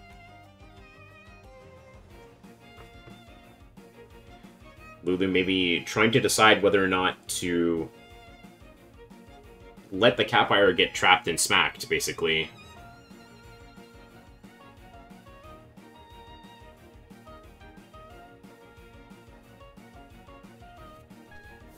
No, everybody stays in.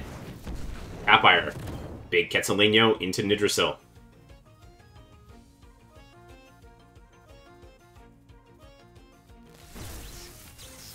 Tesla Prison. Into the Gallios. That's actually quite a bit of damage. So this Gallios, maybe not that specially bulky. It's going to go ahead and use Clay Ball. So there's no lunch. So Lulu will not be taken out by this. And the Toxic Ink working that value.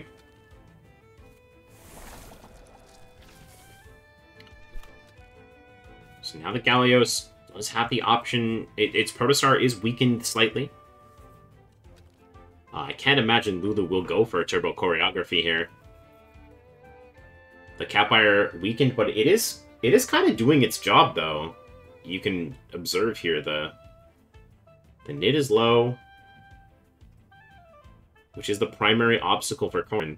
Like, the Nid being within KO range of probably Gazma Tornado, or close to it, is a bit alarming for Sock, because Garinder, Hazrat, Yowler, and they're not the best into dealing with Corrin. And we see Corrin come in. And it's going to go for a mom's lunch here. Nid retreats. Yowler coming in on this side. Quick transient echo from Sock. Capire tanks it, doesn't even go down. And the trap is actually going to clear the Toxic Tick. And the Capire throws the Embers, that's going to turn off the... Yeah, the Gallios will no longer get Doom.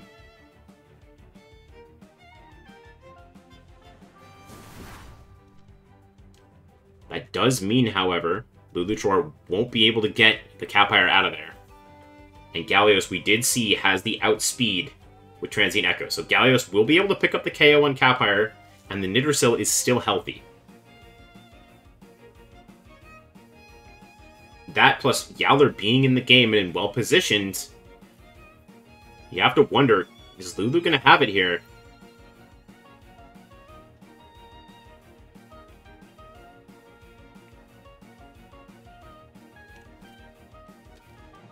Gallios likely needing to go for Transient Echo here to just get ahead of this Capire. It could also try and go with that speed lowered from the Clay Ball. Good play from Sock. I said we see Selfless Ruination coming out.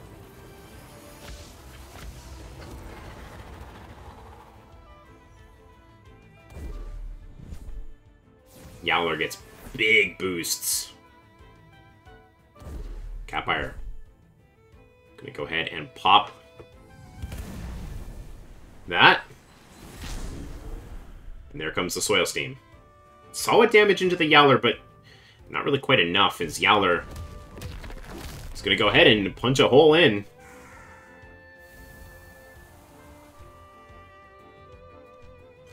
Kinu comes in on that side. Corrin gets buffed up.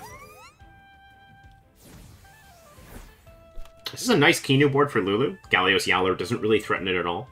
and Corrin itself is relatively unfazed as well. But Sock is healthy enough on Gallios that he really can just swap out here.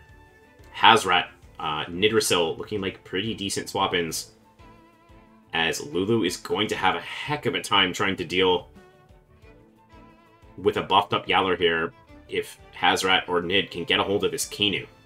Garender, of course, looking like a decent swap-in, but Sock has to watch out for a heavy-hitting Soil Steam coming through here.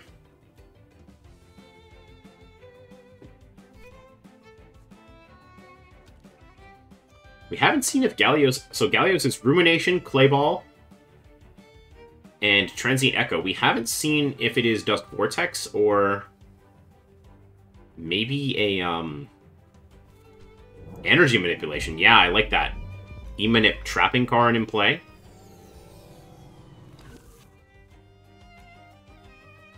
Doesn't quite overexert. Working the stamina a little bit there. Kinu. Beta Burst. Oh, it's really not that much into the Yowler. Yowler. Oshidashi is going to smack the Corrin. Big damage coming out there. Petrify back the other way. Yowler gets trapped in.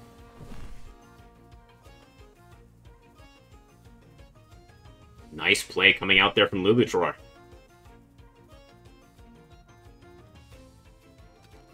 As Yowler won't be able to act, it won't be able to take its Hibernate turn, which means that it's going to have to stay in and sort of face the bombardment here, coming from Sock.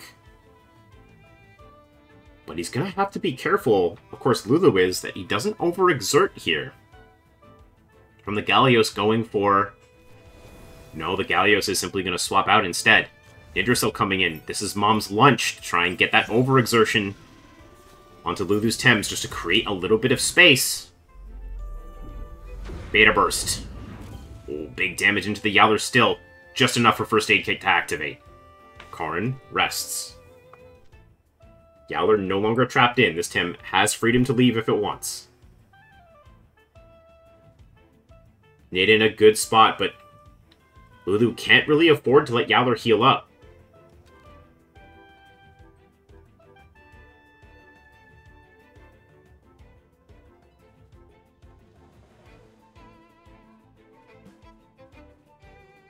This Yowler, just if it gets a little more bulky, it's just going to kind of be game over for Lulu, who already is playing behind the 8-ball in terms of, you know, Tem's HP and health remaining. New plan for Lulu. Gazuma coming in instead. Morale boosting whip, gonna aid the Kinu's stamina a little bit here. Kinu throws the Hypnosis back the other way onto the Nid. So Lulutror conceding the Hibernate to the Yowler. No! No Hibernate! Suplex coming in instead. Does the Yowler maybe not have a Hibernate?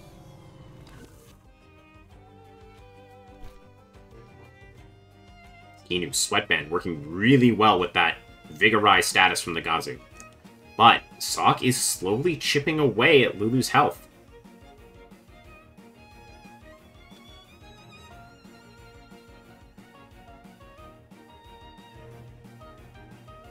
Not a lot of options, and look at the reserve time. Lulu and Eastcoast 2, they have maybe 30 to 40 seconds a turn to make a decision. And Sock can continue to sort of play out this line. Nidrasil. Out it goes. Gallios coming in. Protostar triggered back up. Sock with the swap again. Garunder coming in on this side. Again, it's very hard to threaten Garunder with Lulu's current board state. The Beta Burst will come in. But yeah, Garunder takes 17%. This thing is bulked up. Blizzard back the other way from Lulu. Very efficient. We'll put Gallios in a bit of a tough spot. E-Drink Garunder means that there's no way it can really get much damage in play here. Kinu does have the option to try and go for Resin Trap, but Sock can simply pivot out again should he wish. Maybe that's the plan, to try and get Corrin a little more health back from Scavenger. Let Kinu get the Resin Trap damage into Gallios.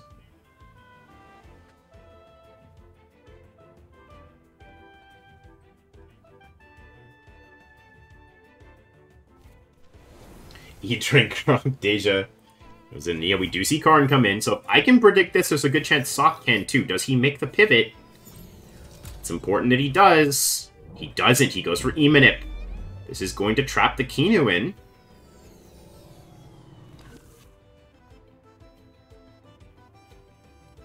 And that overexertion will lead to additional damage here. But Gallios is taken down now. And with Gallios taken down, that's yummy for Karn. Kinu, big overexertion. Garinder with a Noxious Bomb. Will that finish off the Kinu? It does. That's even more scavenger goodness. So we see the double trade come out there.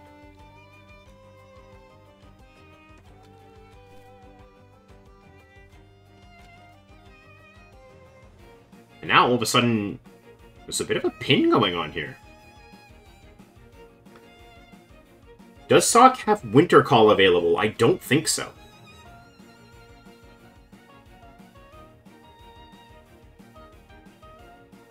Lulu maybe doesn't have enough. Yowler needs to get some healing going, though. Lulu goes for Golzy. Hazrat coming in the other way for Sok. Golzy's got that adrenaline shot active. Does Lulu go for the setup? Hazrat looking a little bit spooky for Sok here as it's right in front of this Soil Steam. Garinder available as well. Garinder has a really hard time dealing damage. Its Noxious Bomb can hit Golzy though. Perhaps a double into the Golzy, maybe enough to bring it down with the Wastewater Tick. But Lulu likely has the speed advantage and will go for a double here. We see Uppercut come out. It's into Garinder. Oh, look how tanky that thing is. It eats the Uppercut without much problems at all. Wastewater. Back into Golzy. Garinder goes for the Noxious Bomb. This is a Petrify turn again from Lulu.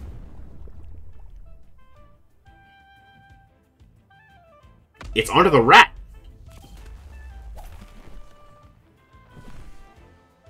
Okay. There, it drops low. Lulu has to get the KO this time onto Garinder. Or does he not go for it? He's got the Oshidashi. This Oshidashi, is it enough? Hazrat is locked in. It is going down this turn, if Lulu so chooses. Uppercut. Back into the Garinder. Garinder gets the fast Piezo Electric Blow off. Takes the Golzy down before it goes down. A little bit of chip onto the Karn. Is there Sandstorm here from Lulu? No, just a Soil Steam. It's onto Garinder. Garinder goes down.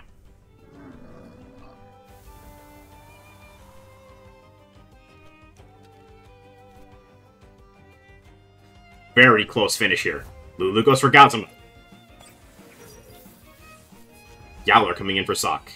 That means Tornado on the Hazrat side will be a KO, no matter what.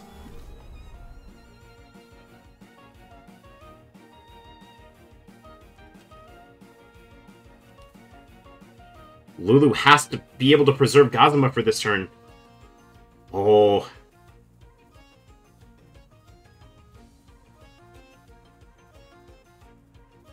The Karn has to be the one to KO the Rat.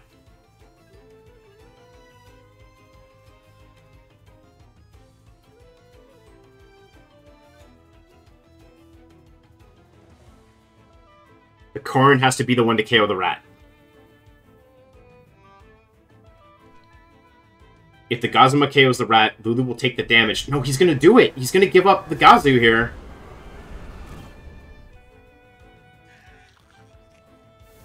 It's not Farewell.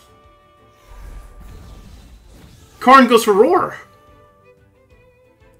Sok is not... He's playing Contagious Hazrat. Huh?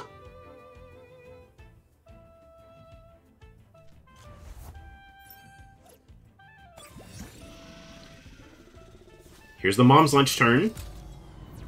Tornado's been committed. Tesla. Tornado, we've seen so far. Does this thing have Sparks? Does it have a second wind move, like a Hurricane, maybe? It needs something to deal with the Nid. If Gazu goes down, it's so unlikely that Karn is going to have what it takes to finish off this board state.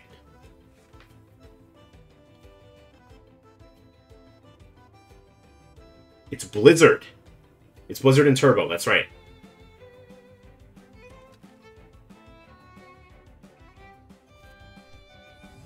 Karn goes first with the Soil Steam. It's into the Nid. Gazu has to live or outspeed.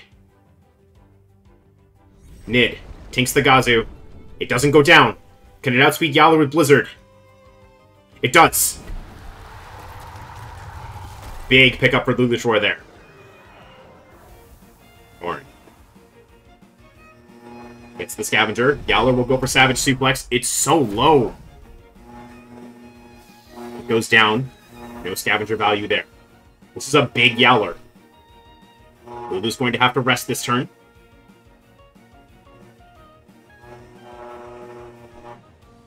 Both players rest.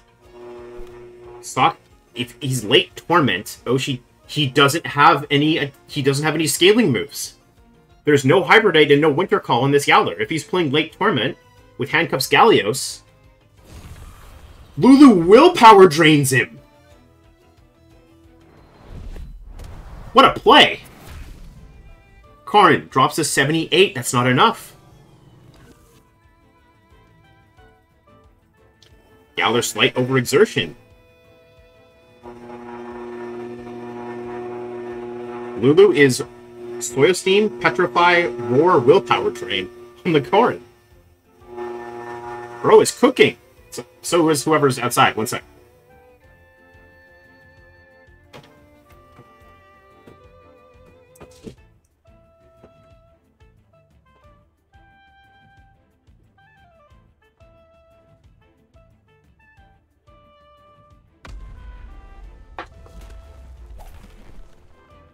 Lulu goes for the Petrify.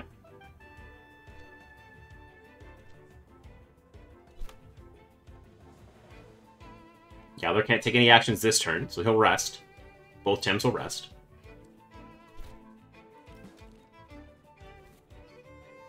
Lulu probably trying to figure out whether or not Roar is better here.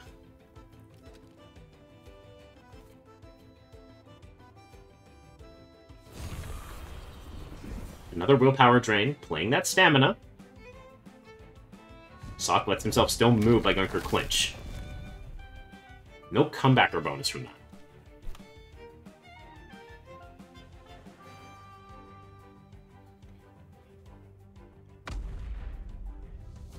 Petrify back again, slowly grinding down the Yowler. And that should be enough where 2 Soil Steams finishes it.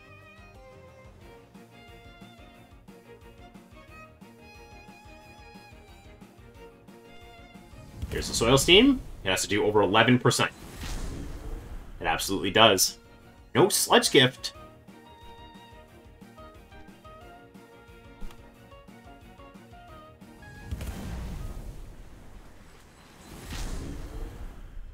Down goes Yowler.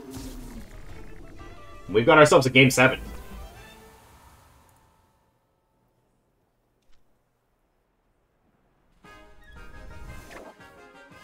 Luluchor has got Eastcoast 2 on his back right now. The Capfire Karn. Will it be enough to triumph over the bots, or will Argon put a stop to it?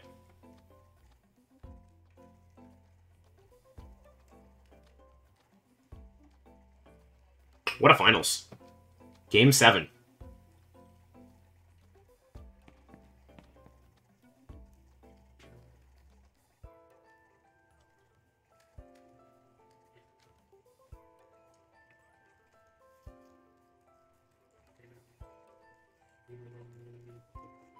Let's see.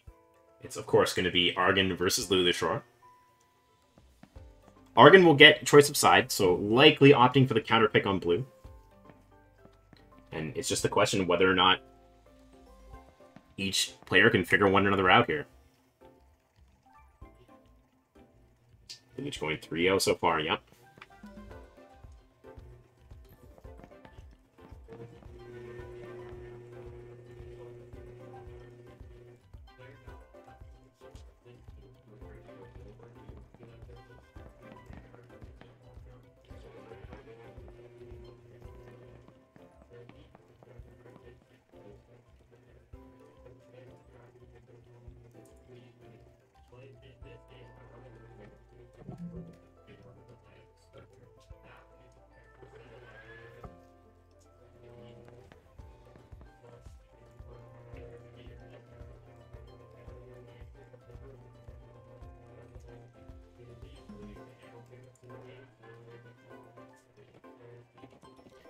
Just waiting for the announcement.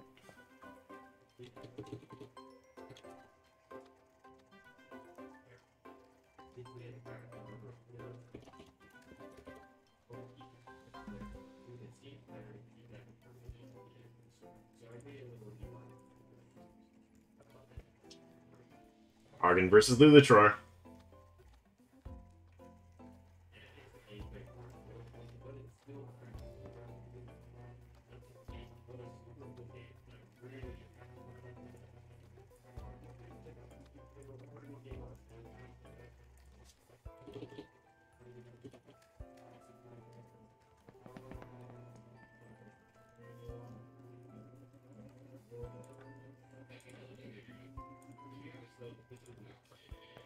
All right, here we go. Who's ready for the finals?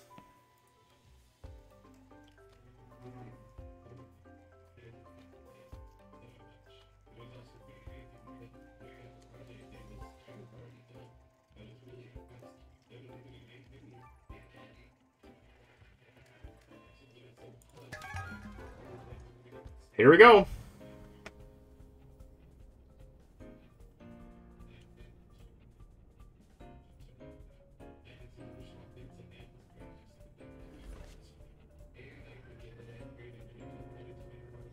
Argon going up against Lulu.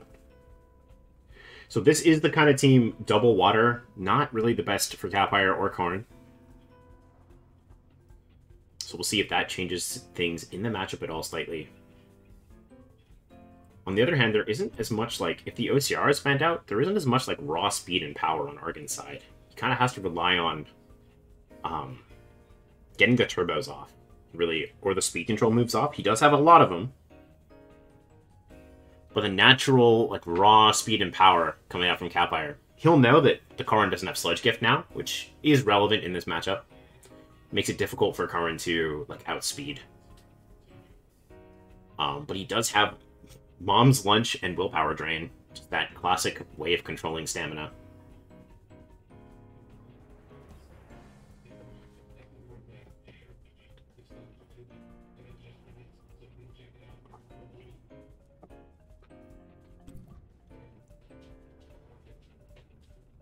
OCR banned out, so we'll see one of the waters taken out.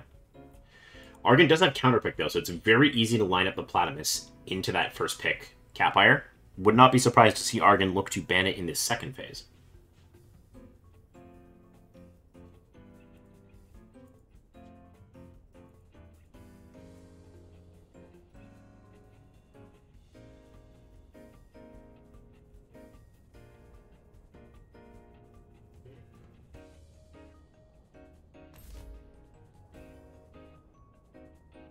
Kazuma comes in.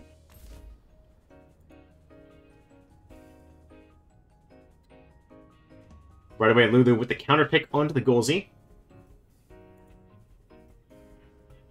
Not really a strong counter to Gazu in particular, just opting to go for it. Maybe looking at Golzi Capire opener here.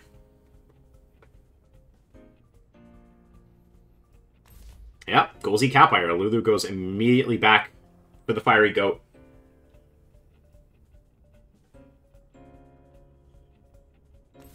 Yeah, and Argon does not want to give him anything there, so he's going to go for Hazrat here. Seeing a good Hazrat game sort of unfolding, especially if he does go for the ban on Karn in second phase.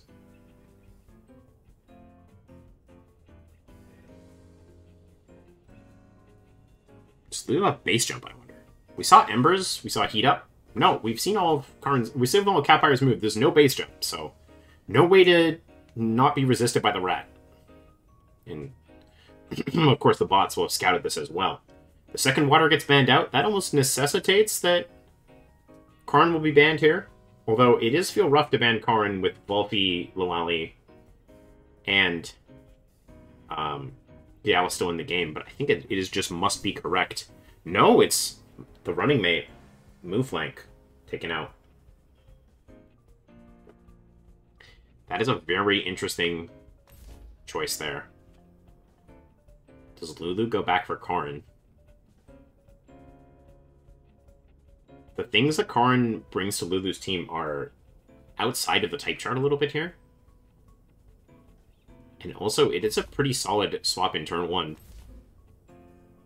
Because we know he is going to want to try and preserve Karin here. Or preserve Capire here. Given the rest of the back. So in that sense, the move blank ban is smart, for sure. This last pick is kind of interesting, too. Lulu will know whether or not Argon is playing 2 or 3 birds before he decides whether or not to bring in Mashuk.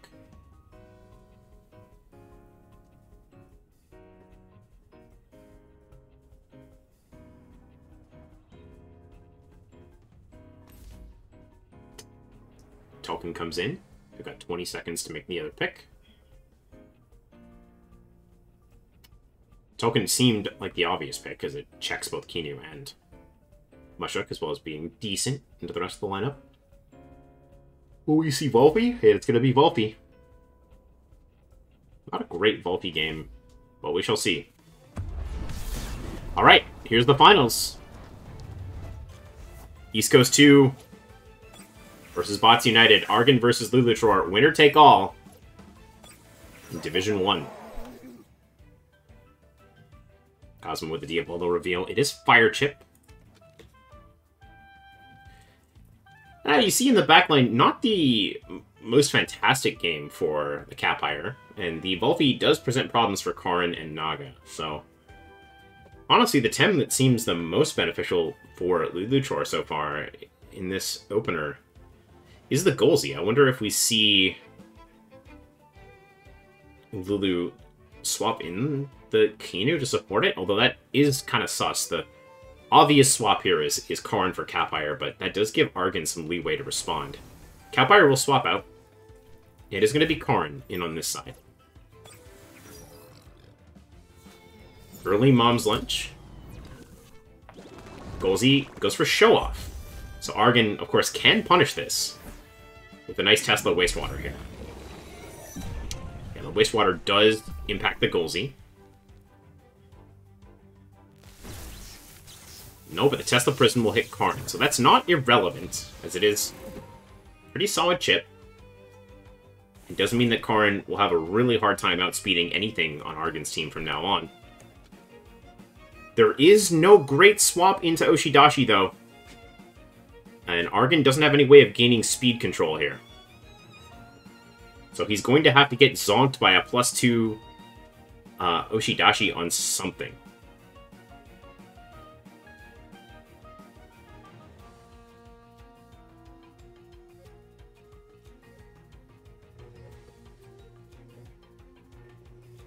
But that is a crucial difference in bulk there.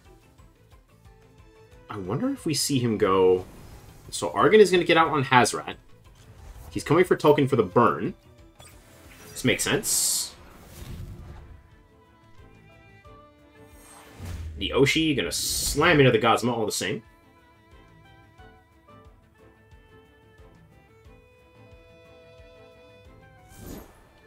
One of the easiest turbos Argon's ever clicked, probably.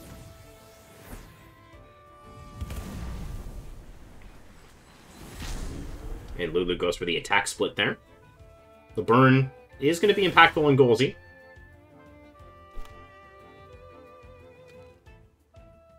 Not a very easy swap situation for Lulutror here.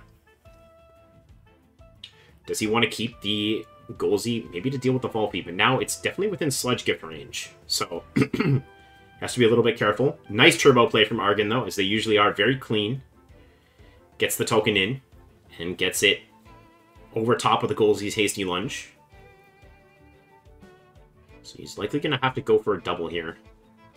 Still, as Golzi could survive the Fiery Soul. And that's not a Hasty Lunge I think you want to take. Especially with Kinu. Although, I don't know if Argon minds that much to give up the token here in exchange for the Golzi. That's maybe a trade he's not that worried about making. No, he's going to secure it with Sparks. So there's the Sparks onto the token. At +1, the F-Soul connects. Golzi doesn't go down. That burn is consequential. Oh, but the +2 attack still rings through. Vulcan drops low. And Lulu does throw away Petrify a little bit there. Probably would have preferred a Soil Steam. But Golzy survives. Adrenaline Shot is active. Whatever comes in here is going to have to... The Gazma is going to have to go ahead and throw Tornado here, which is kind of awkward. Yeah, Volphy comes in. This is nice to try and go for the trap play. Way to deal with Naga, although we could see a swap play come out here. Token down, that's one of the ways of dealing with the Capire. One of the things that is faster than it.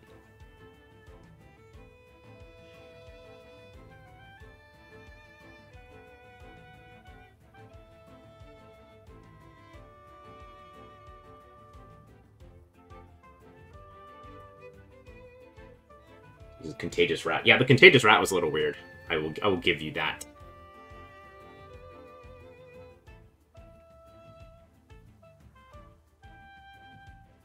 There was a couple plays, too, like other things in that game that were a little bit strange, but let's focus on the finals now. So, Gazma will have to commit a Tornado here to deal with the Golzy. But Lulu could go for a swap play. No, Argon's going to swap out Gazma here. Gaiala's coming in, going for the Morale Whip. Lulu swaps out Golzy. It's Kinu. This is going to buff up the Karn, so maybe Luluchor just stays in here. He does, so Plague. That's not very much damage. It's not a 2-hit KO. And on the other side, oh, Karn goes for Roar. That's a big drop, both of attack and special attack, onto Volphy and Gaialis. That might secure this +1/+1 Karn another turn to operate. And nothing wants to take a Soil Steam back the other way. Argon might be able to do it, but they know he's resistant, not mirroring.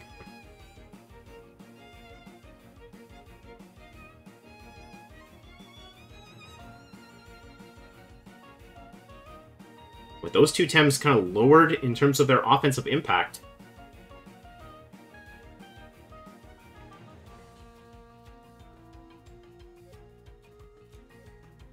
but these are the two Tems that Capire wants to be in against. So I wonder if we see Luluchor maybe try to do that. Maybe wishing he had Petrify up at this point. Plague at 36.2% going up against Hook Kick Gaialis here at -1 attack. Is it enough? Yes. Karn goes down. On the other side, Kinu is going to go ahead and throw Hypnosis onto the Volphy. Which, of course, makes total sense. But what do you know? Here comes Capire.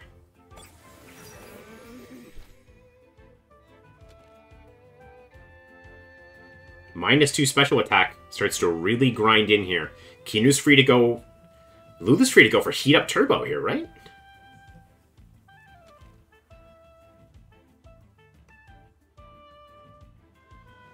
He will sustain quite a bit of damage on Kinu to do that. He does have the option to go for it if he wants. Because now, all of a sudden, Lulu is in position to yank back speed control here. Okay, that was side sharp stabs. Gonna go ahead and wake up the Volphy. Capire goes for Heat Up. Turbo Choreography coming out. They're gonna speed up. Volphy does get off the Dust Vortex, but it's a -2 special attack. Capire is gonna hang on. But that is crucial damage, as it's gonna go ahead and slow things down. Not let Capire get an attack off here. It's now got to make sure that it gets an attack. It is targetable. It could go down to maybe a hit from Lulu here. But it's a smart play from Argon to build that big damage on the Capire.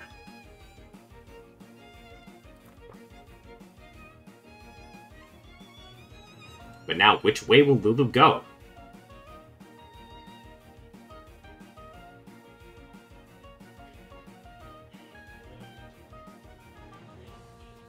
And how does Lulu deal with Argon's Gazma? That Tesla prison looks so free into Naga at this point.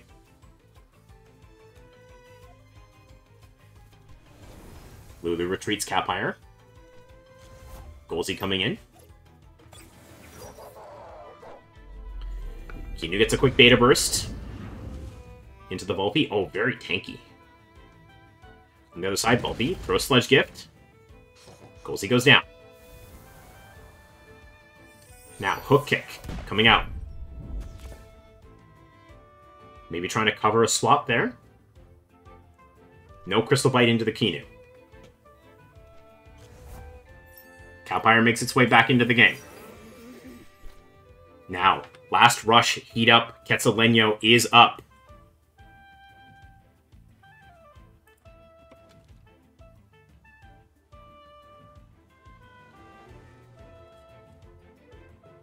But we know... Oh, Argon committed Hook Kick. Quetzaleno goes first. It hits the Volpe, down it goes.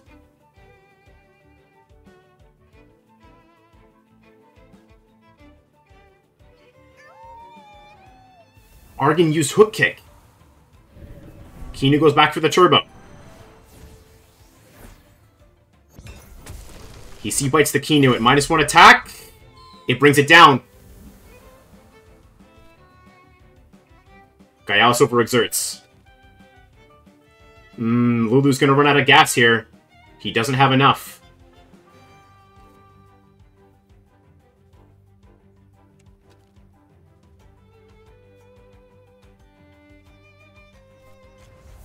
Argon has Hazrat.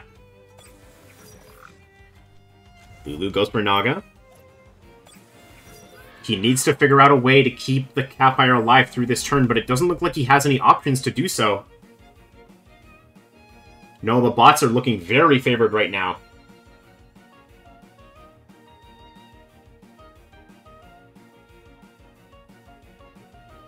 So the hope for Lulu has to be that last rush heat up Meteor plus Beta is enough to KO Hazrat.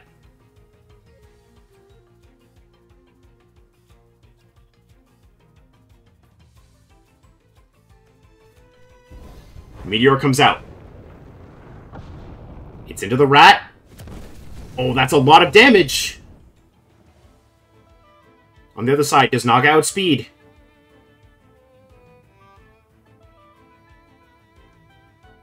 Naga does outspeed. Can it deal 31 with Beta? It does. Hazrat goes down. Ticks onto both.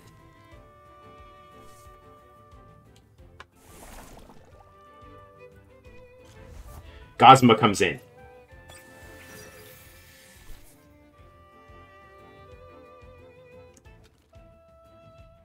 DA is active, so no prio moves can be used here.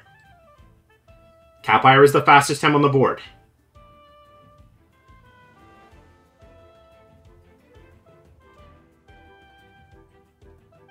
If Gaialis attacks, it overexerts. Capire's got at least one more shot, one more attack into the Gazu here.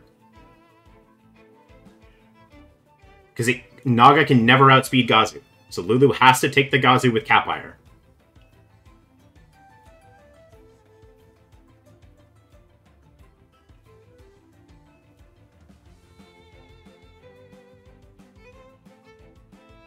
This is so close.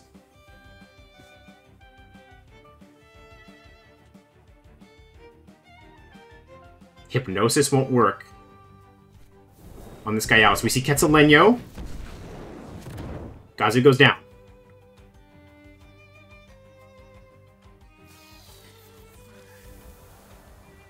Capire overexerts. Naga does go for Hypnosis.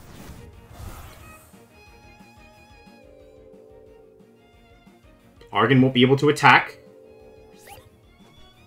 but it will still be able to get a hook kick off here.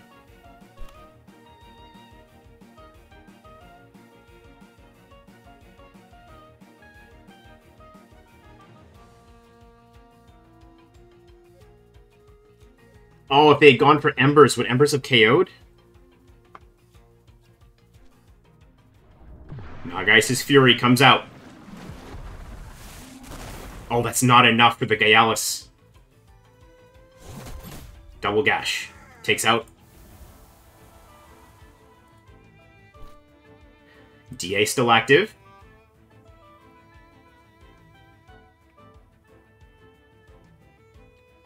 This should be enough for a Crystal Bite here. Naga goes for Psy Surge. C-Bite at -1 versus 80 HP Naga.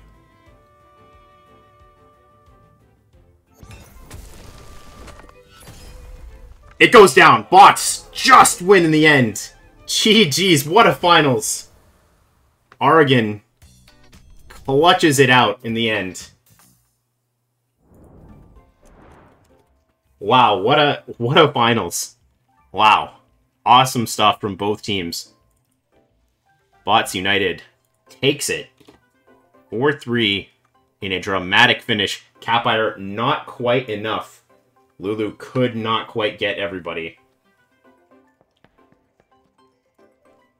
Oregon just enough.